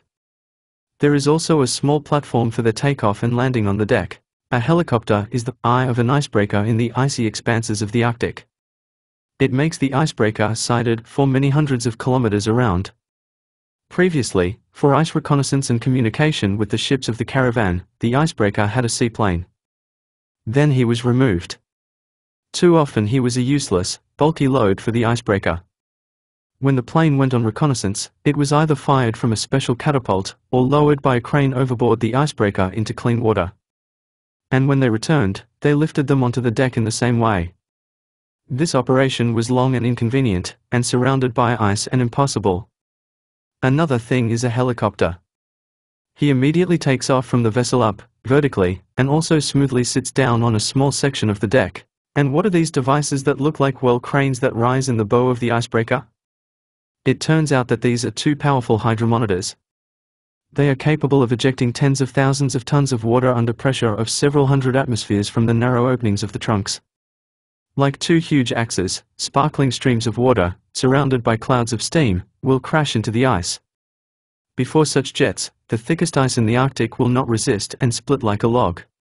It will not be difficult for this icebreaker to pave the way through the thickest ice, using the weight of the hull and the power of engines with a capacity of 44,000 horsepower.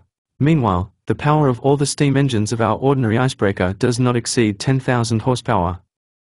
For the operation of these machines, 9 huge steam boilers and several large compartments, bunkers for coal were needed. The bunkers held up to 3,000 tons of coal. This fuel supply was enough for the icebreaker for a month of continuous navigation, 100 tons per day. The boiler of a nuclear icebreaker consumes only a few tens of grams of fuel per day. Therefore, the entire supply of it can be placed in a small room. But if he walked on coal, then for the annual supply of fuel it would be necessary to build a bunker of fantastic size, with a capacity of 300,000 tons. But the entire displacement of the London icebreaker is about 16,000 tons. Instead of coal bunkers, cargo holds are equipped inside the new icebreaker. Now the icebreaker will not only break through any ice, but also carry a large amount of cargo itself. For one flight without replenishment of supplies, he could make 6 round-the-world trips in a row. Scheme of the nuclear icebreaker. In the stern of the icebreaker there are propeller engine compartments. There are 3 electric motors that rotate 3 propellers. They give the icebreaker a speed of 18 knots. Electric motors receive current for their movement through wires from the main power plant located in the middle of the ship.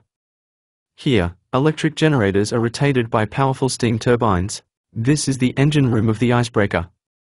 2 more turbo generators, but smaller in size, are also installed here. This is an auxiliary power plant that powers all auxiliary machinery and appliances, the galley, the bakery and the lighting network. And the energy for all the turbines of the main and auxiliary power plants is provided by a nuclear boiler. It is located next to the engine room and is fenced on all sides with concrete protection. The gamma rays emitted by an atomic boiler, like gasoline vapors on a tanker, are very persistent. Having accidentally jumped out of the atomic boiler along with radioactive material, they can climb into the premises of neighboring compartments. Even concrete protection cannot prevent such cases. For example, these rays can be emitted by water that has been inside an atomic boiler. There may be other reasons as well. Of course, their strength is no longer the same as in the atomic boiler. But still, they can cause harm to health. That is why special devices, dosimeters, hang at the central post and in the compartments of the icebreaker. They check whether harmful radiation of radioactive substances enters the premises. Nuclear icebreaker in the ice. And there are so many rooms, large and small, on the ship that you can't go around in a day, about 900. Perhaps the most interesting thing is in the central control room. If the nuclear boiler is the heart of the icebreaker's power plant, then the central control post is its brain. Let's open the massive door and enter the cabin of the central post. At the entrance, you are amazed by the abundance of automatic devices, dials, self-recording devices, signal lights flashing in different colors. From here they control a nuclear chain reaction in an atomic boiler. From here, strict control is exercised over the supply of steam to the turbines, over the operation of the turbo generators. From time to time, the watch operator presses a button, lowers a lever, or gives a low-pitched command into the handset. Flashes of light bulbs and luminous inscriptions report to the operator about all the details of the chain reaction. Entire bundles of flexible wires go from the cabin to the nuclear boiler. These wires connect its devices with the mechanisms and devices of the central post. There are many instruments in the cockpit that regulate the movement of water in a nuclear boiler and reflect the properties of the resulting steam, its pressure, temperature and flow rate. There are many such devices that automatically regulate the operation of steam turbines, water pumps, heat exchangers, generators, and all electrical mechanisms of the icebreaker. Only the operation of the propulsion motors themselves is not controlled by the power engineer from the cabin of the post. This is done from the command room on the bridge. Here, at the touch of a button, electric motors are started and stopped, give a small, medium and full speed. Centrifugal pumps of hydraulic monitors are also launched from here. Electric autopilots installed in the command cabin accurately guide the icebreaker along a given course. Radar and hydroacoustic devices signal to the watch navigator about the appearance of various obstacles above and below water, ice mountains, underwater rocks and oncoming ships. Automatic devices immediately force the icebreaker to bypass these obstacles. All this involuntarily resembles the work of an aircraft device, an autopilot. As you know, with the help of an autopilot, the pilot maintains the course of the aircraft without interfering with the control of its flight. The watch navigator of the icebreaker is in exactly the same position. Now, in those days when this book is being printed, the icebreaker is still being completed at one of the Leningrad shipyards. But the day is not far off when the first nuclear-powered ship will set sail. The creative work of the scientists, engineers and workers who created this wonderful ship will force the mighty atomic energy to obediently serve the interests of our Soviet people. Application: the largest ships in the world. Location of residential and service premises on a large cargo passenger turboelectric ship. 1. Upper command bridge. 2. Chimney. 3. Wheelhouse. 4. Navigation cabin. 5. Captain's cabin. B. Radio room. 7. Sports ground. 8. Swimming pool and solarium. 9. Shower, locker room. 10. Cinema hall. 11. Cabin command staff. 12. Children's cabin. 13. Open part of the promenade deck. 14. Salon veranda. 16. Reading room and library. 16. Ladders and elevators for communication between decks. 17. Passenger cabins. 18. Living quarters of the team. 19. Elevator for supplying provisions to the galley. 20. Galley, ship's kitchen. 21. Bakery. 22. Infirmary. 23. Restaurant. 24. Ship pantry, paints, ropes, tarpaulins, blocks, and a carpenter's workshop. 26. Side hatch for the entrance of passengers, acceptance of small cargo and vehicles. 26. Liquid fuel tanks for boilers. 27. Boiler room. 28. Department of turbo generators. 29. Mechanical workshop. 30. Auxiliary diesel generator for electric lighting. 31. Climatic station for air conditioning. 32. Provisional pantry and refrigerator. 33. Cargo holds. 34. The placement of the steering machine. 36. Afterpeak, aft ballast tank. 36. The room of the propulsion motor, one of the two. 37. Laundry. 38. Mail. 39. Four-picknose ballast tank. 40. Double bottom space, used to store liquid fuel, lubricating oil, ballast water, fresh water for boilers. 41. Compartment for log and echo sounder. 42. Foremast. 43. Cargo crane. 44. Direction finder antenna. 46. Radar antenna. 46. Ship radio antenna. 47. Main mast. Thank you for downloading the book from the free electronic library royallib.com, https://royallib.com. Leave a review about the book, https://royallib.com/comment/Bolgarov_Nikolai/parahod.html. All books by the author, https://royallib.com/author/Bolgarov_Nikolai.html.